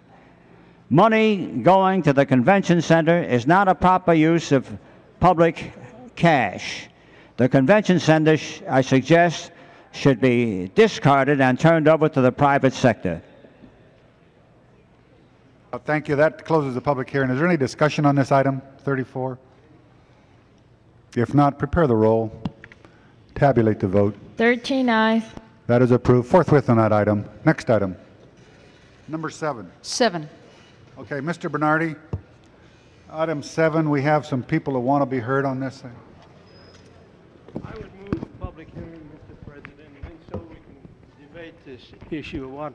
A 5-minute public hearing? 5 minutes on each side. Okay, we have Peter Elias. Peter Elias. Thank you, Mr. President. Peter Elias, representing the owner and the applicant regarding this zone change request. I've been involved with this request from the very beginning, from when the time the applicant first made his request for 21 units on Sherman Way. And for some of you who don't know what Sherman Way is, it's a major highway that runs through the lower portion of the San Fernando Valley. In this portion, majority of the properties are zoned R3, master plan medium, which is consistent with the R3 zone and developed with apartments and condominiums. Mr. Bibian has been very responsive to the needs of the community. He's modified his project 4 times in an effort to try to mitigate all concerns, the Planning Commission policies, as well as other city criteria. The Planning and Land Use Management Committee report before you, that committee should be commended for the excellent job they did when making a recommendation. They took almost 4 hours and 2 separate meetings in order to make that proposal. They took into consideration all areas of compatibility as well as consistency. And I strongly urge that you adopt that recommendation. Thank you. Ben Resnick. Good morning. My name is Ben Resnick of Resnick & Resnick, and I'm the attorney representing the applicant here, Mr. Bibian. There is no debate, ladies and gentlemen of the council, today as to what the appropriate zoning ought to be. The community plan designates this to be R3, and that's the only zone that can go on. Cannot be more restrictive. The issue here today is one of probably maybe 3 units. 15 units was approved by your Plum Committee, and I believe that there's a request here to reduce that to 12. Zoning is the means to implement the general plan. It's not a means to amend the general plan. This general plan for Van Nuys says that this should be medium density, which is 24 to 40 units to the gross acre. That would make this property subject to 15 to 25 units under the plan. Originally, my client applied for 21. That was reduced to 19. Then it was reduced to 16 at the Planning Commission. And at the Plum Committee, they reduced it to 15. 14 units plus 1 house in order to accommodate a compromise that Mr. Bernardi wanted to because of a house across the street. The important thing is you cannot use zoning to amend the community plan. It would be inconsistent to approve anything less than what the Plum Committee recommended. And in this case, we are agreeable with the Plum Committee's report, which looked at the plans, analyzed the plans, and came up with this particular compromise. It is the lowest number that our client can afford to build on this small little site. Anything less would really make this project, first of all, not legal. It would be less units than what the community plan authorizes. And my position to you, please, is stick to the community plans. My client bought the property under the community plan, believed it entitled him to 21 units. Now he's looking at 15. If you take away any more, you'll be removing more housing from this part of the valley. And so please, we endorse the Plum action, and we request that you support it. Thank you. All right, thank you. Now, Don Schultz is on the other side. Thank you, Mr. President. Don Schultz, President of Van Nuys Homeowners Association. At this time, I'd like to ask your indulgence while I attempt to address some of the most important but inaccurate statements made by the applicant's representative, Mr. Resnick. First of all, at the initial Plum hearing, Mr. Resnick misstated the total square footage of the subject site as 17,325 square feet. The site is only 16,990 square feet. This figure nets out to 15,090 square feet after the 1,900 square foot dedication on the east side of the subject site for street improvements. Secondly, you will no doubt, you've already heard Mr. Resnick argue that the total number of units allocated must be allocated before, after, I'm sorry, let me start this again. Mr. Resnick has argued that the number of units allocated must be calculated before the dedication and not after. As Mr. Resnick challenged the Plum Committee and the Planning Department, I challenge him today to show all of us where in Section 12.37G it says that the gross area of a site in a zone change request, that's the key, a zone change request, is used to calculate the number of units to be built. As a matter of record, I submit to you a copy of an interdepartmental correspondence from Frank Orban, a zoning engineer, dated January 7, 1987. And I will submit that as evidence if the council would like. I will not read from it right now. In essence, the last statement in that memo, the rationale behind calculating the remaining square footage is that it only takes place after a zone change. Furthermore, Mr. Resnick's testimony at both Plum Committee hearings consistently referred to Warner Ridge in an attempt to intimidate members of the Plum Committee, the Planning Department, and the City Attorney's Office. The reference to Warner Ridge is nothing more than, to coin Mr. Resnick's own phrase, a slippery slope. Every one of us, including Mr. Resnick, knows full well that what the court pointed out in the Warner Ridge decision was that the council's action clearly conflicted with a state law that requires cities to zone land in accordance with their general plans. This is exactly the action that is before you today, no more and no less. Before we go any further, I'd like to point out that there have been a number of serious infractions of the Brown Act with regard to this project. It began with the Planning Commission and was perpetuated with the Plum Committee's 2 hearings, and it could possibly happen again today with the full City Council. If we all look at the wording, at the agendas of the Planning Commission and the Plum Committee, as they relate to this project, you will find that only a single action was stated on these agendas, and that was, quote, ordinance changing zone from R1-1 and R3-1 to TQ R3-1 for a property located at 14235 Sherman Way, west of Catherine Avenue, unquote.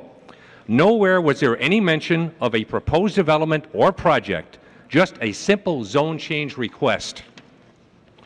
Council members, I submit that the city has made a serious mistake, which could result in the destruction of a lovely residential street. Now, while our homeowners organization does not make its living suing the City of Los Angeles, like some attorneys in this room do, we will not stand idly by and be bullied into accepting a project that has not been reviewed by the proper city departments, never went through plan check or site plan review, and established a life of its own simply because a single land use attorney was allowed to pontificate about Warner Ridge in his effort to intimidate various elected officials with his threat of still another lawsuit. I can only ask that you make the proper decision today and send this project back to square one where it belongs. Consider the zone change request today if you must, but please do not allow this multi-unit project to ride in on the tail of a zone change simply because the Planning Commission, in their eagerness to facilitate the developer, gave little, if any, thought to the impact this project would have on the neighborhood. Councilman Bernardi has sought to protect the neighborhood by recommending no more than 11 units plus a single-family unit to buffer the homes north of this project. While our organization supports the 103 neighbors who signed a petition opposing this project, we feel we can live with Councilman Bernardi's recommendation of 11 units plus a single family, but only if all the proper mitigations are taken to lessen the impact it will have on the neighborhood. In summary, I would like to go back to the previously mentioned violation of the Brown Act. During one of the Plum meetings, Councilman Bernson was told by the Planning Department that site plan review would be the necessary initial step to take for approval of the number of units. This advice was ignored. Now we find that the proposed project, which has never received adequate review by any of the appropriate city departments, remains at the forefront of what has always been described in every city agenda as nothing more than a zone change request. Last sentence. Thank you, sir. It should be obvious to everyone at this time that this entire action has been handled very poorly and incorrectly. Please right the ship before this neighborhood is sent adrift without a lifeboat. All right, thank you, Mr. Thank you, Schultz. Mr. President. All right. The chair will recognize Mr. Bernardi. First, Mr. President and members of the council, in the long time I've been here, I've never seen a more grievous mistake made with respect to zoning a community than is in this particular case. And I want you to look at this map. This property, prior to the Assembly Bill 283 rolled, when we were required to make the plans and the zoning conform, was in the plan of this was for this back half to be R1 and the front half to be RD 1.5. That was what the plan was when we embarked on making the plan and the zoning conform. Subsequent to that, this zone change was applied, but somewhere along the line, I want to show you, to back up the statement I made about a bad, bungled job of planning. If you take a look at this line where the planning and no adequate notice was given to the people, you'll find that they have now placed under the R3 zone a very nice single-family room and half of the house in the lot next to it. So that convinces me, and it's one of the reasons I think it convinced the commission that there were problems with the zoning when it was the commission, unlike Mr. Resnick, not Mr. Bernardi, who decided that there ought to be one detached home because of the plan that was unfortunately adopted, changing that to R3, that there ought to be one detached home so that it would conform with the subdivision and the property that we're dealing with right now. Now, first, where's Claudia? Where is Claudia? She's not here right now. Do you want me to call her back down, Mr. Bernardi? Yes, because the question has been raised about not conforming with the plan. Now, you know, Mr. Resnick is a kind of an able attorney who represents quite a few clients. He says if you go down to 12, it's violation. We're violating the plan amendment. But if that were the case, then he's not representing his clients, because he should have insisted on 21 units, because the plan has flexibility. And the planners have figured out what? The minimum we can give them, we can also go down to, was it 11.6? Or even 10, for that matter. Pardon? For the record, I'm Bob Rogers with the Planning Department. You can go down to how many, to 10? To as little as 10 and still be found in conformance. So we think that we're compromising here. And we debated for a long time with planning, with the attorney and my staff, at maybe rolling this back, this R1, because I want to make this point, and it's important. When the Assembly Bill 283 modifications were embarked on, this property and the plan were both R1, and there is no indication in the court order that R1 properties that are in conformance were to be upzoned. But in essence, that's what the error did. They admit the error, and it would have been nice. I would have loved to roll it back, but it was decided that we were in the situation we were in. The best we could do is grant the minimum number of units and go along with the commission's requirement for one single family or one detached unit. Again, I want to make that point. Mr. Resnick knows full well that there is a range in the medium, and it goes from, in this case, it would go from 10 all the way up to 21, and we're recommending 12. Next door, here's your plot. Next door, same size lot, it has 10 units on it that this council approved. 10 units on the lot next to it. Across the street is another smaller lot, has 6 units on it. And that's why the only way I can see at this time to correct this grievous error is to limit the portion that is now zoned R1. Now zoned R1, but we're not going to question the R3 but by limiting this whole development to 12 units, 11 apartments, and one single family detached. And another item, there's no parking on the side for very good reasons because of the traffic and the problems created by all these apartments. Parking right along all the way up the street. We're trying to prevent that. So one of the conditions, of course, that we want imposed will be that there be no tandem parking. There's no tandem parking next door. They have a subterranean garage that provides 2.5 spaces, and that gets the cars off the street because Sherman Way here also there's no parking provided in that area.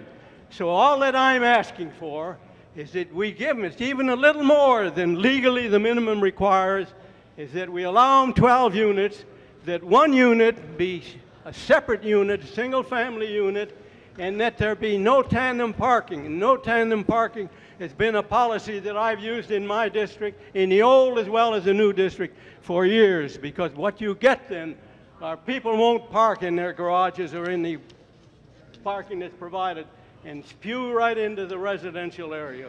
So that's what we're asking for here. We're not opposing the R3. I'd love to oppose it, but it's here with us. So now we're asking, and the city attorney will tell you, as planning told you, thank you, Mr. that we're Bernardi. within legal grounds with the 12.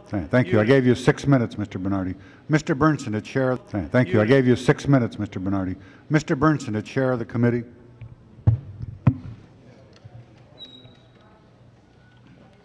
Mr. President, members of the council, it has long been the policy of the chair of the Plum Committee, and I think the member of the Plum Committee, to do their best to support council members in their own district. However, we have had recent problems in some cases in doing that, and Warner Ridge was alluded to. That's one, but there have been a number of other problems. I have been instructed by the President of the Council to treat each case as we think it appropriately should be. And in fact, twice since Mr. Ferraro said that, we've gone against his wishes in his district. So we're not just picking on Ernie. The problem here is that the piece of property in question is in 2 sections.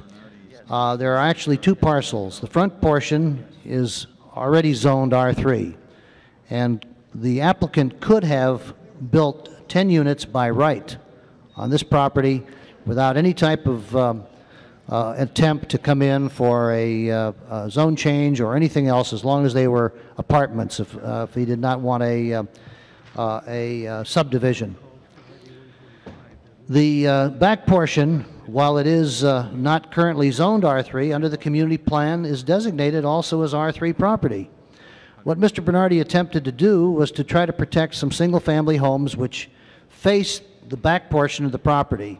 And part of the deliberations of the committee was to also adhere to that attempt.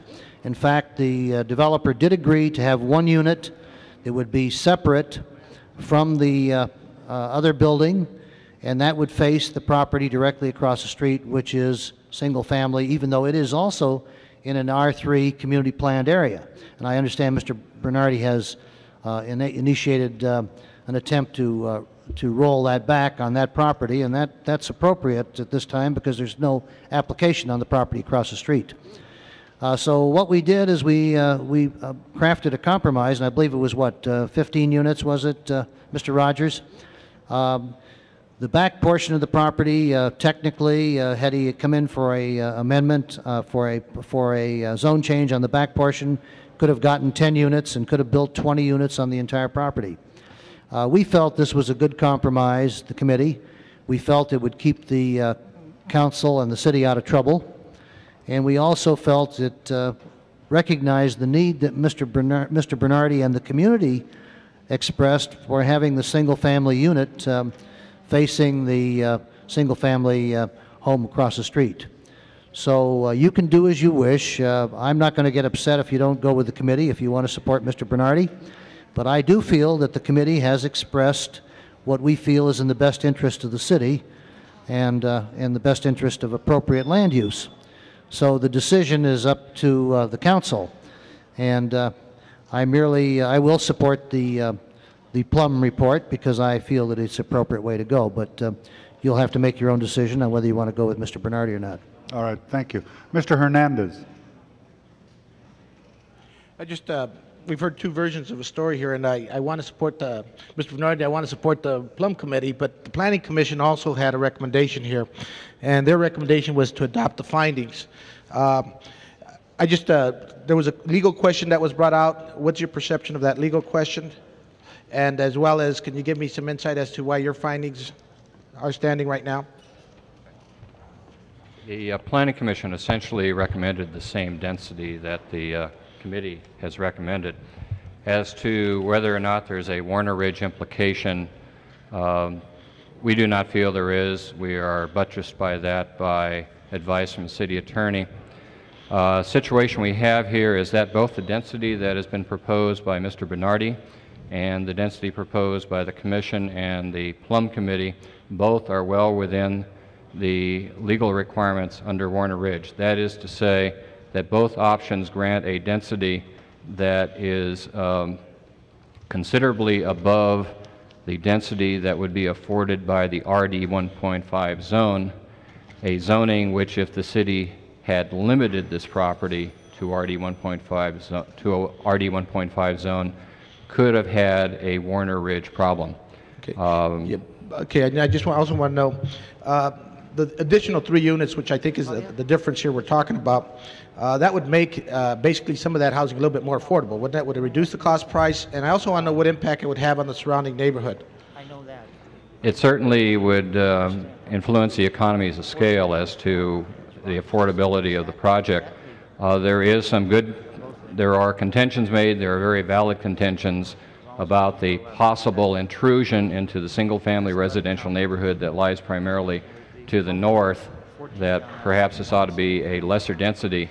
The Planning Commission, at least, in looking at this, took into consideration the project that would be possible had the developer merely come in for a zone change on the rear portion of his property, and if the city had given him a minimum density on that property, it would appear that still a 14 or 15 unit project would have been possible.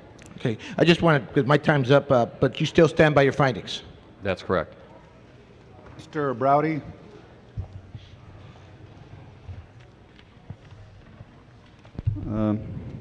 Mr. Rogers, the motion that Mr. Bernardi has on the floor, is that legal? Absolutely, yes. There's no question about that? No question about it. Okay. I'll ask the city attorney. Yes. Will you approve it as to form and legality as complying with all city laws? Yes. Yes. Well, Mr. President, I share Mr. Bernardi's chagrin at the allegations that somehow this is illegal and there's a threat of a lawsuit. I think that we have a responsibility to plan the city on the basis of merit and not on the basis of alleged threats. And that's the basis upon which it should be done. You've heard very forceful advocacy from the councilperson of the district, Mr. Bernardi. You've heard very forceful comment from the members of the community. I think that we should support Mr. Bernardi and that his proposed solution is reasonable and it's fair and it protects the community. And I ask for an aye vote on Mr. Bernardi's motion. All right, Mr. Holden. Yeah, Mr. Bernson, when this matter was before us, I was under the impression that this is something that we had to take, or there would be pending lawsuits. But what I'm hearing now is that what Mr. Bernardi is offering is still within the legal parameters of the Warner Ridge lawsuit, and is still in excess of what they would ordinarily be entitled to under the present zoning. Is that correct? So Mr. Bernardi is giving them more than they're entitled to. So that too is a compromise on the upside. And then he's his district, and if you're giving them more than they're rightfully entitled to, I was not aware of that. I'm like you, Mr. Chairman.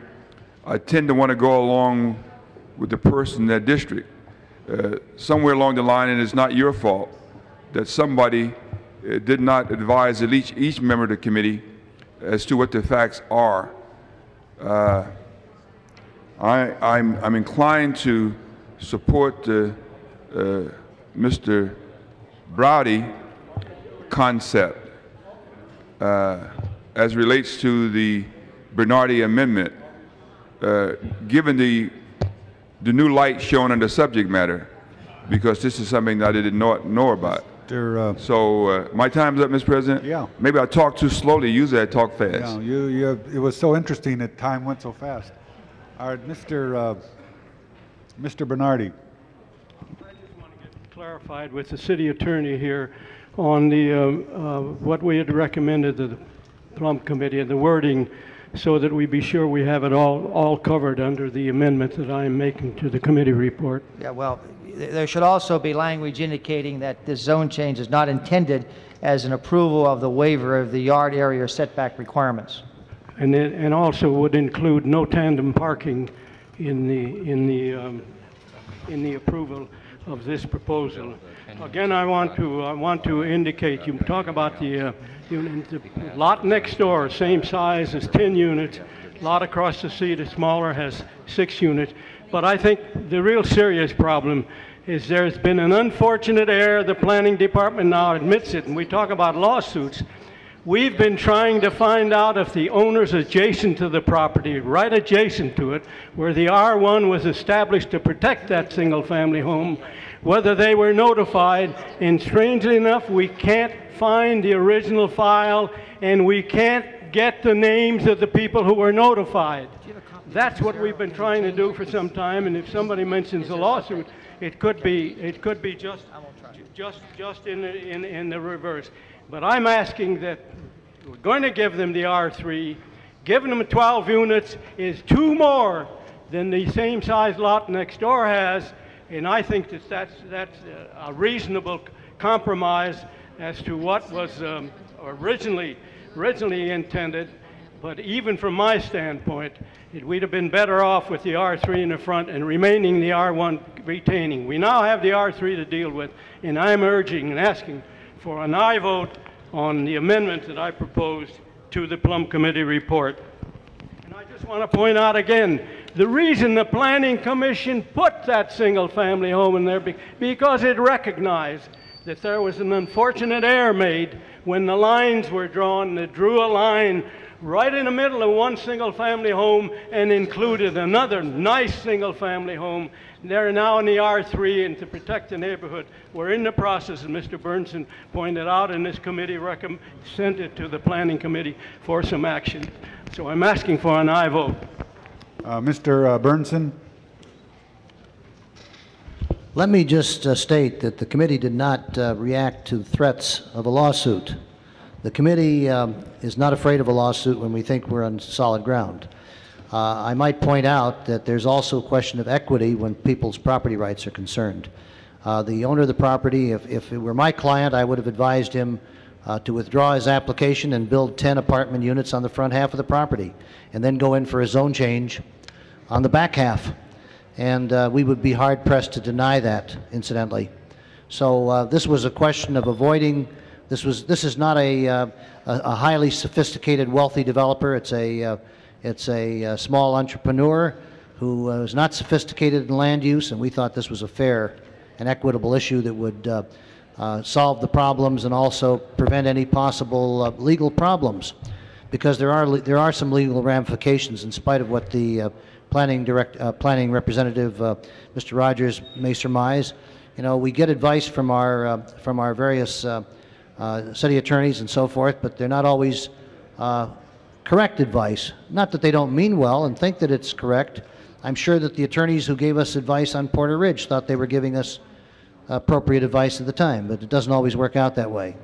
So, as I said, I have no great desire to overrule Mr. Bernardi, and if council feels they wish to support him, by all means go ahead. But I'm merely stating what I think is a fair and equitable and safe recommendation, and that's what the committee is presenting. So let your conscience be your guide.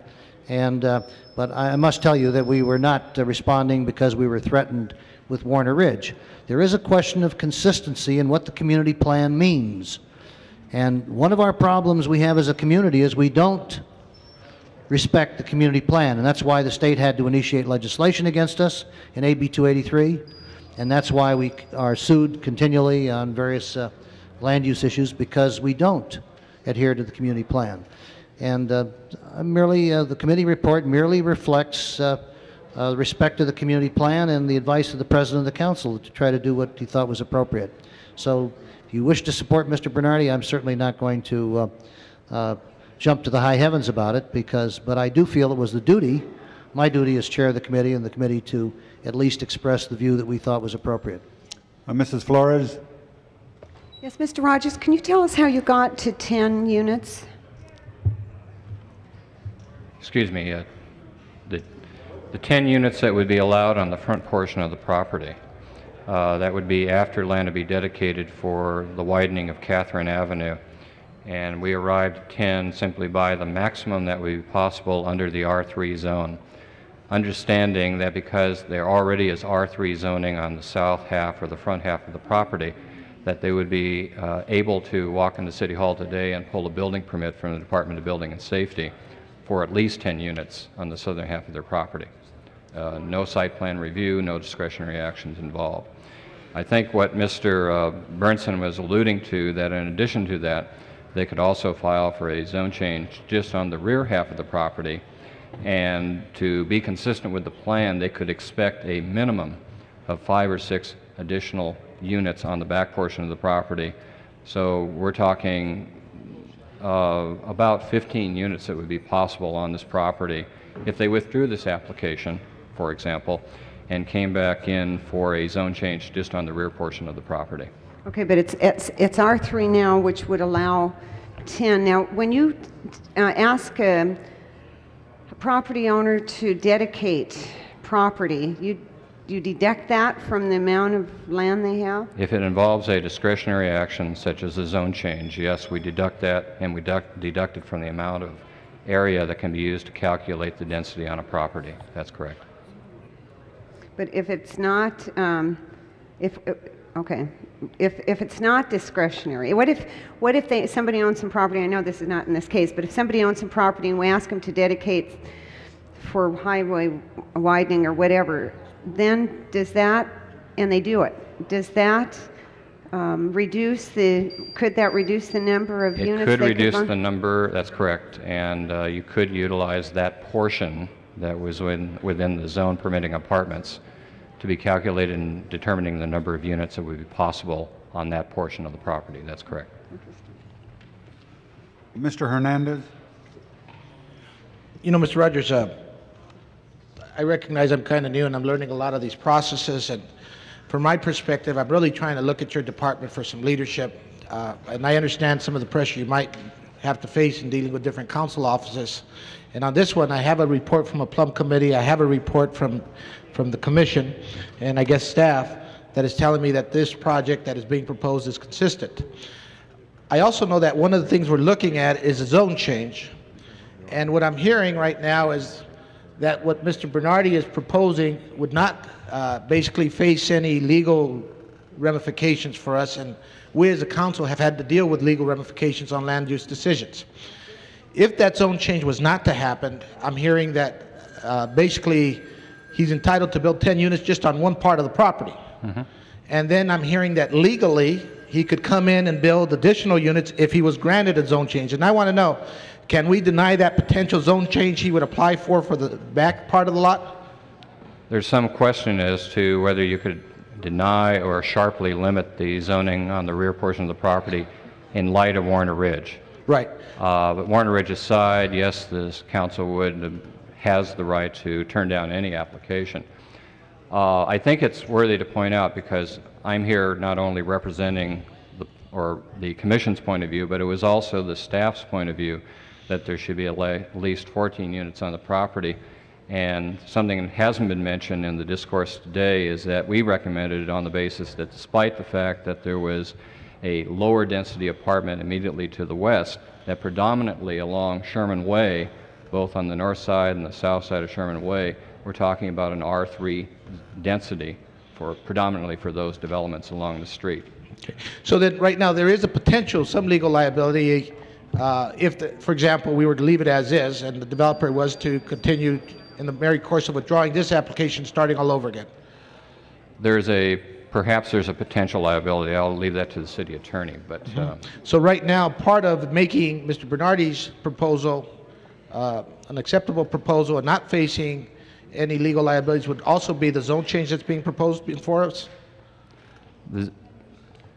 What we're suggesting to you that on the advice of the city attorney and our own opinion is that a 12-unit project, in other words 11 multiple units and one single family unit, would be a density that would well exceed that afforded by the RD 1.5 zone. And I mentioned the RD 1.5 zone because it's the most restrictive zone, or the next most restrictive zone, and if the council were to approve RD 1.5, then I think, and I think the city attorney would agree, there's a Warner Ridge type problem. Right, so, but he could build 10 units on one part of the property if he was to withdraw this application.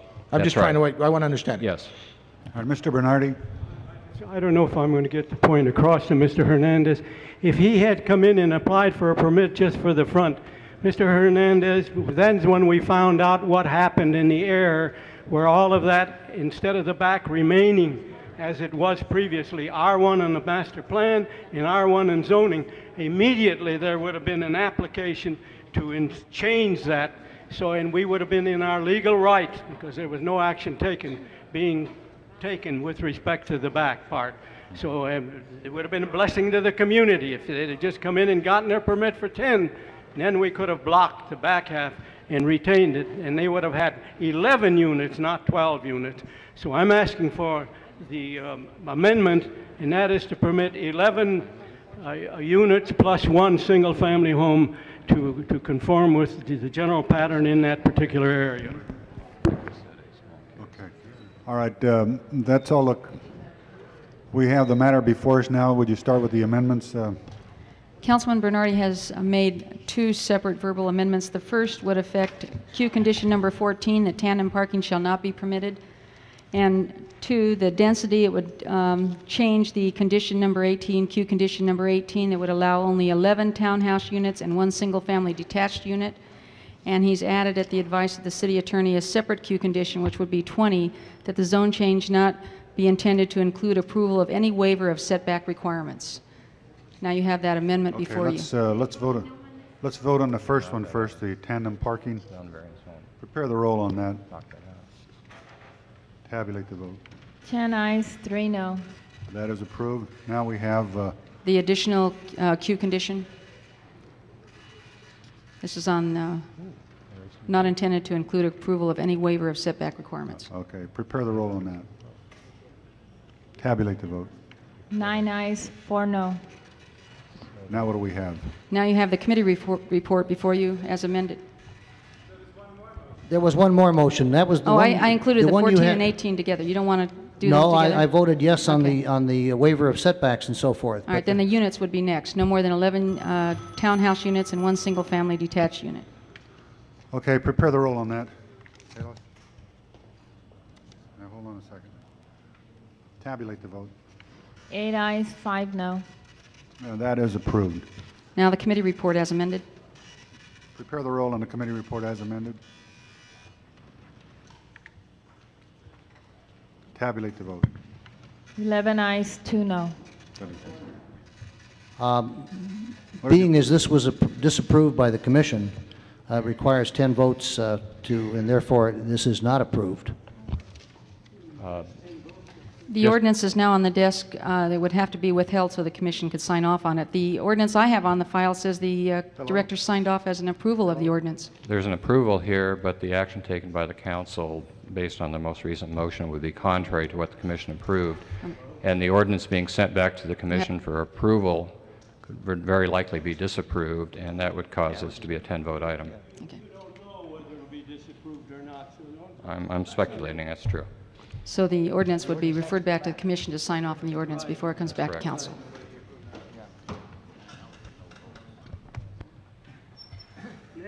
Point of order. What was the last vote when the 11 to 2, committee report committee- as amended, 11 to 2. well doesn't okay, all right, but it was 11 to 2 the vote. Yeah.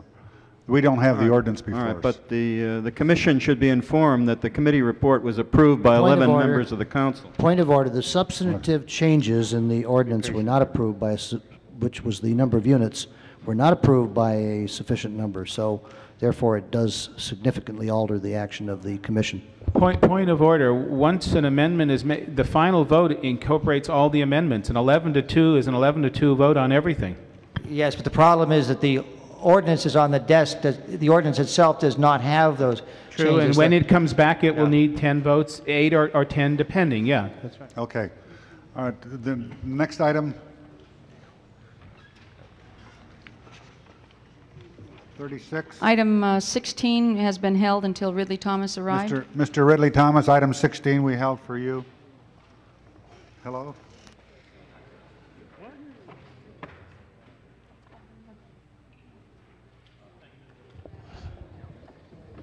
Thank you, Mr. President, members of the council. This is a matter that came before us some weeks ago regarding administrative savings in terms of the grant process. Members of staff who are here, who I'm going to ask to come and give us a fuller explanation of this so that we can dispose of this matter in the appropriate way.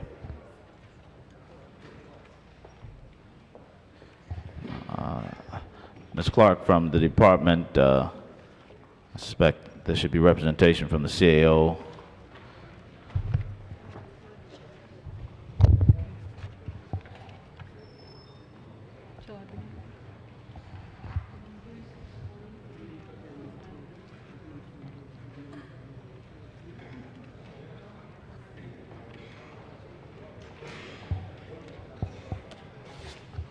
Why don't you proceed, Ms. Clark? Okay. Motion 1B instructed CDD to utilize administrative savings to fund those programs that had high scores. There is a limit of 15% on how much funds can be expended out of the Community Development Block Grant for public services. Currently, there is room on the CDBG Public Services cap to expend funds through June 30th of '92. After that point, we will be exceeding the public services cap.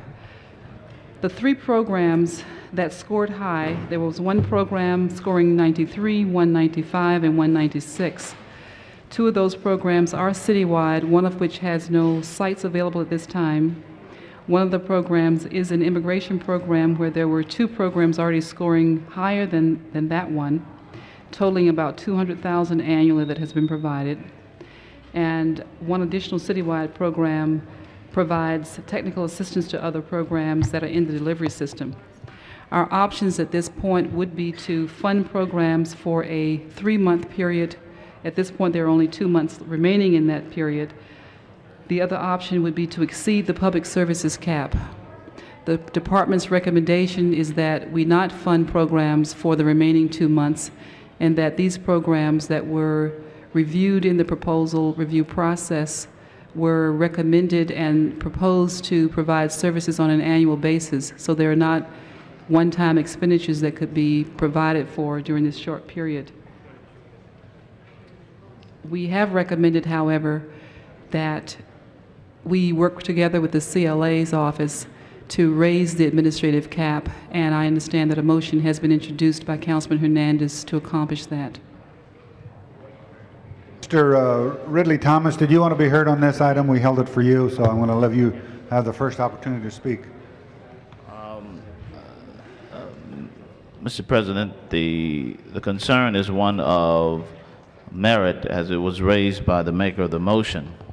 As it is before us, reported by the department and substantiated, as I understand it, by the CAO, this is simply impractical. And toward that end, it seems to me that this motion action would be appropriately received and filed. And if there's another way to accomplish what the makers of the motion had in mind, it would seem to me that that ought to be considered when such an item is presented to us. Mr. Hernandez? Yes, Mr. President, members of the council, I think we go back to February on this item, but the motion was made on February 4th. And I'm glad I made the motion because I'm not sure if any of us were aware that there's over, I guess, $1,900,000 that was basically about the administrative savings on the item. I tend to agree with staff that starting in May it'd be difficult to spend that money. And again, the motion was made in February, and if I could take us all back to that date, prior to that in January when we were dealing with all these agencies who needed funding, that was part of why the motion was being made. I think that this money is just too precious. I think it's just too necessary for those agencies doing the work for this to be happening. And administrative cost savings, it's been an area where, again, we've had those savings year after year after year. My understanding, I just would like staff to please confirm that next year we'll be able to use this money to fund those organizations, and that's important. I also think it was important that we support that change of the 15% cap. Sometimes I think our administrative costs are higher than 15%. Right now, I continue to look at the committee's work, and I appreciate the work that's being done. I think the agencies right now are just needing every penny they can get, but it doesn't make sense to waste it, and I will follow the committee's recommendation on this item. Anyone else want to be heard? Okay. There's a motion to receive and file. There's no objections. That'll be the order. Thank you, Mr. President. Next item. Item 36 called special. Okay, we call that special because we have Howard Watts that wants to be heard. Howard Watt.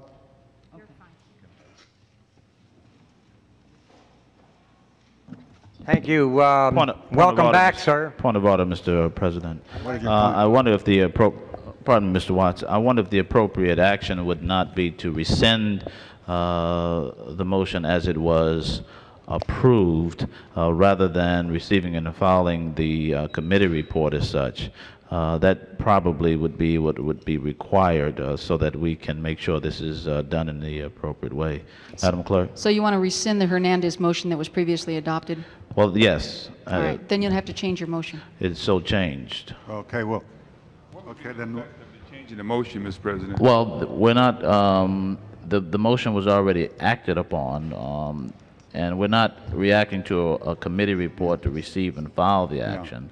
We need to rescind the motion that was approved by council, since we've now learned that it's impractical, practically impossible to do it. Okay. All right? So nothing happens then? That's right. No, this okay, the matter is before us, and we have Mr. Ridley Thomas's motion. Prepare the roll. Tabulate the vote. 12 ayes. That's approved. What? No, we rescinded it. It was a receive and file. Now we have Mr. Watt wants to be heard on item number 36. Okay, and now I'll continue after I got disrupted. I happen to be working with the rent stabilization group here in Los Angeles and against a homeowner, a property owner who is what we call slumlord owner. That rent stabilization program in LA has helped the tenants, has not hurt the tenants at one iota.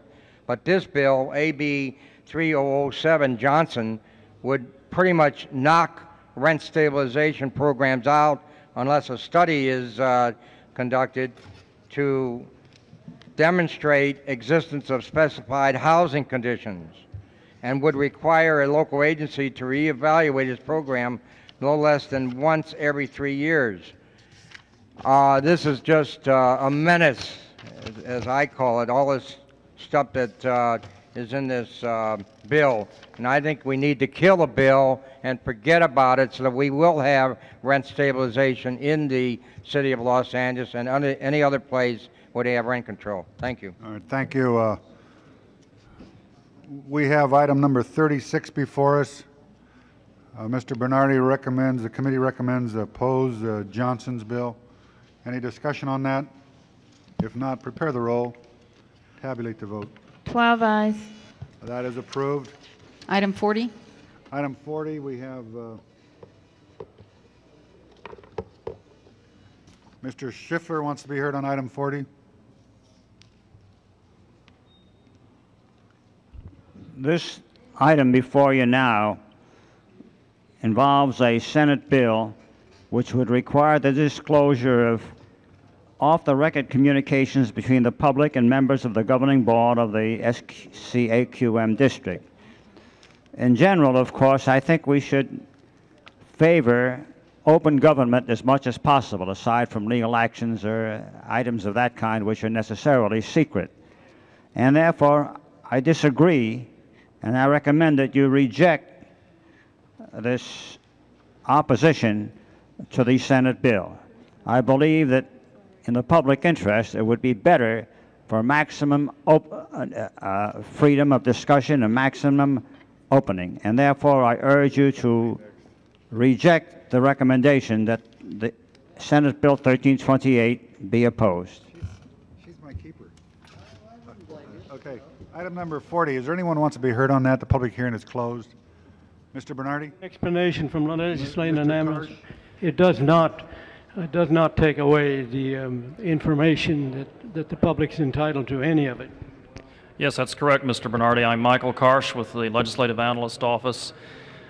Current law requires that there be adequate disclosure made by a public official at the AQMD on which is the basis for his or her vote. In other words, if you are listening to testimony before you, then obviously everyone knows that's what you're basing your decision on. But if you have, prior to that meeting, had contact with other interested parties, you are supposed to disclose that. That is current law. What this bill would do, it's directed solely at the South Coast Air Quality Management District and orders them to develop a more detailed policy on ex parte communication disclosures. There are several concerns to doing this. Number one, existing law already requires disclosure. Number two, it does not cover contacts that are made off the record with the staff of the AQMD. It is frequently the staff of the AQMD in preparing their reports for the members of the board who have the greatest influence anyway, and there is no requirement of disclosure on who they have seen or from whom they have heard prior to making their report. Number two, it would stifle the oral communications made by a constituent to a member of that board, if that member is an elected official. All oral communications must be disclosed by the person who does the contact, not the official on the AQMD who is hearing it. Therefore, he must tell that constituent, wait, before you go any longer, you have got to make a disclosure to the AQMD clerk that you are having this communication with me. This will have, we feel, the negative effect of discouraging and chilling communication by constituents with the members of the AQMD. And lastly, we think that this is a very difficult area to enforce. How are you going to determine who initiated the contact, therefore who bears the burden of disclosing that a contact was made?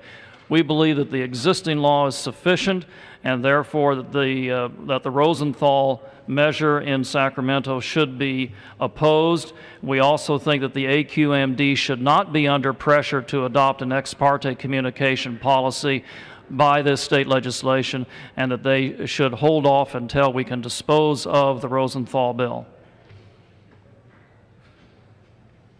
Mr. Bernardi moves approval. Any discussion? If not, prepare the roll on item 40. Tabulate the vote. 12 ayes. That is approved. Next item. Item 41, call special. Who called 41 special? It wasn't Councilman Burnson has 41A on the desk. Mr. Burnson, 41A. Mr. President, I believe Mr. Gridley Thomas wants to continue this matter, and I have no objection. 1 week, Mr. President. 1 week, there's no objection. That'll be With the your order. permission, is 1 week acceptable? Yeah, whatever you say, with the amendment. Whatever I say? Yeah. I want that to be noted. Next item. Items 49 and 50 are closed session matters. We only got the closed session matters. Okay, we have an executive session on 2 items. Would everybody leave the 3 items? Would everybody leave the council chamber who's not involved with the executive session? Hey, Public comment was already We provided. had the public comment. You know it, Mr. Hogg.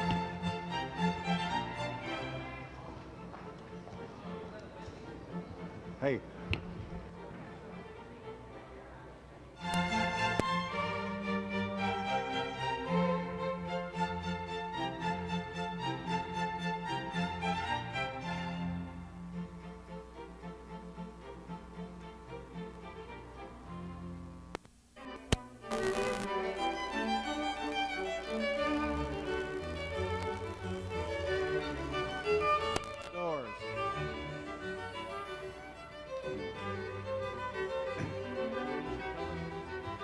All right, item 50 will be continued for 1 day. And now we have to take action on the 49A. the president signing the letter. Would you open the roll on the authorization to sign the letter? This is the letter that goes to the Lieutenant Governor of the State of California in connection with 49A on today's agenda. It was the first closed we had. Open the roll. Close the roll. 10 ayes. That was approved. You also have excuses on the desk, Mr. President. Councilwoman Flores has a request to be excused. City business tomorrow at 11:20 a.m. That'll leave council with 10 members. A motion is required. Is there any objection? Mrs. Pikus moves and Mr. Wax seconds. Open the roll. I do. Close the roll. 10 ayes. That was approved. Councilman Alatorre had requested to be excused from today's meeting due to city business. meets Unanimous vote. Council policy. And Councilwoman Pikus has requested to be excused Wednesday, May 13th, to leave, and also to leave early at 11:30 on May 12th. Both dates meet council policy on city business. Without objection, unanimous vote. Motions for posting and referral. So ordered. That clears the desk, Mr. President. We now have adjourning motions. Would the audience please rise? Mr. Bernardi. Jerry Pelletier is a Sylmar resident and a longtime member and active worker, particularly in the Sylmar Independent Baseball League. And he's survived by his wife, 2 daughters and 2 sons, and also a longtime friend of mine, Mildred McDonald, who was the wife of Al McDonald, who was one of the people deeply involved many years ago in John F. Kennedy's activities in getting to be the nominee for the President of the United States. He served the family long before that, and has served since. And this is his wife. It's a person, a very nice lady who passed away. Mr. Burnson.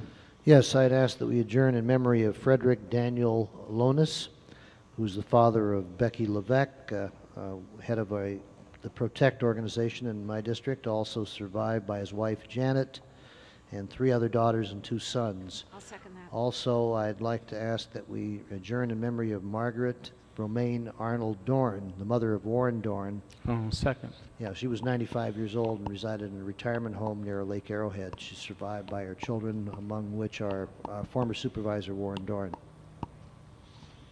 But you want to put all members on that one? Ms. Pikus. Ask that we adjourn in memory of Sharon Good, who was entrepreneurial CEO of Prestige Leather Creations, died much too young at 47. Mr. Wax. Yes, I'd like the council to adjourn in memory of 2 of my relatives, my Uncle Irving Wax, who passed suddenly this weekend and was really someone who was loved by just about everyone who ever knew him, deeply involved in a lot of activities in the valley. Leaves a long fabulous family, close family, and a lot of friends, especially in the golfing community. All members. And many others. My Aunt Dolly is probably known by many of you and many of her children and grandchildren. And it was quite a moving service this morning. And my cousin Rose Dollar from Silver Springs, Maryland, whose husband had a very long and distinguished career in the U.S. Department of Labor. And I'll give the clerk the pertinent information on both of those. Call the roll. I have an announcement, if I may. The Planning and Land Use Management Committee will meet in 15 minutes in this room. Okay, Mr. Ridley Thomas. This is the announcement that the matter involving ADEPT is continued to May 8th would be worth everyone knowing. Thank you, Mr. President. Yes. Proceed with the roll, ma'am.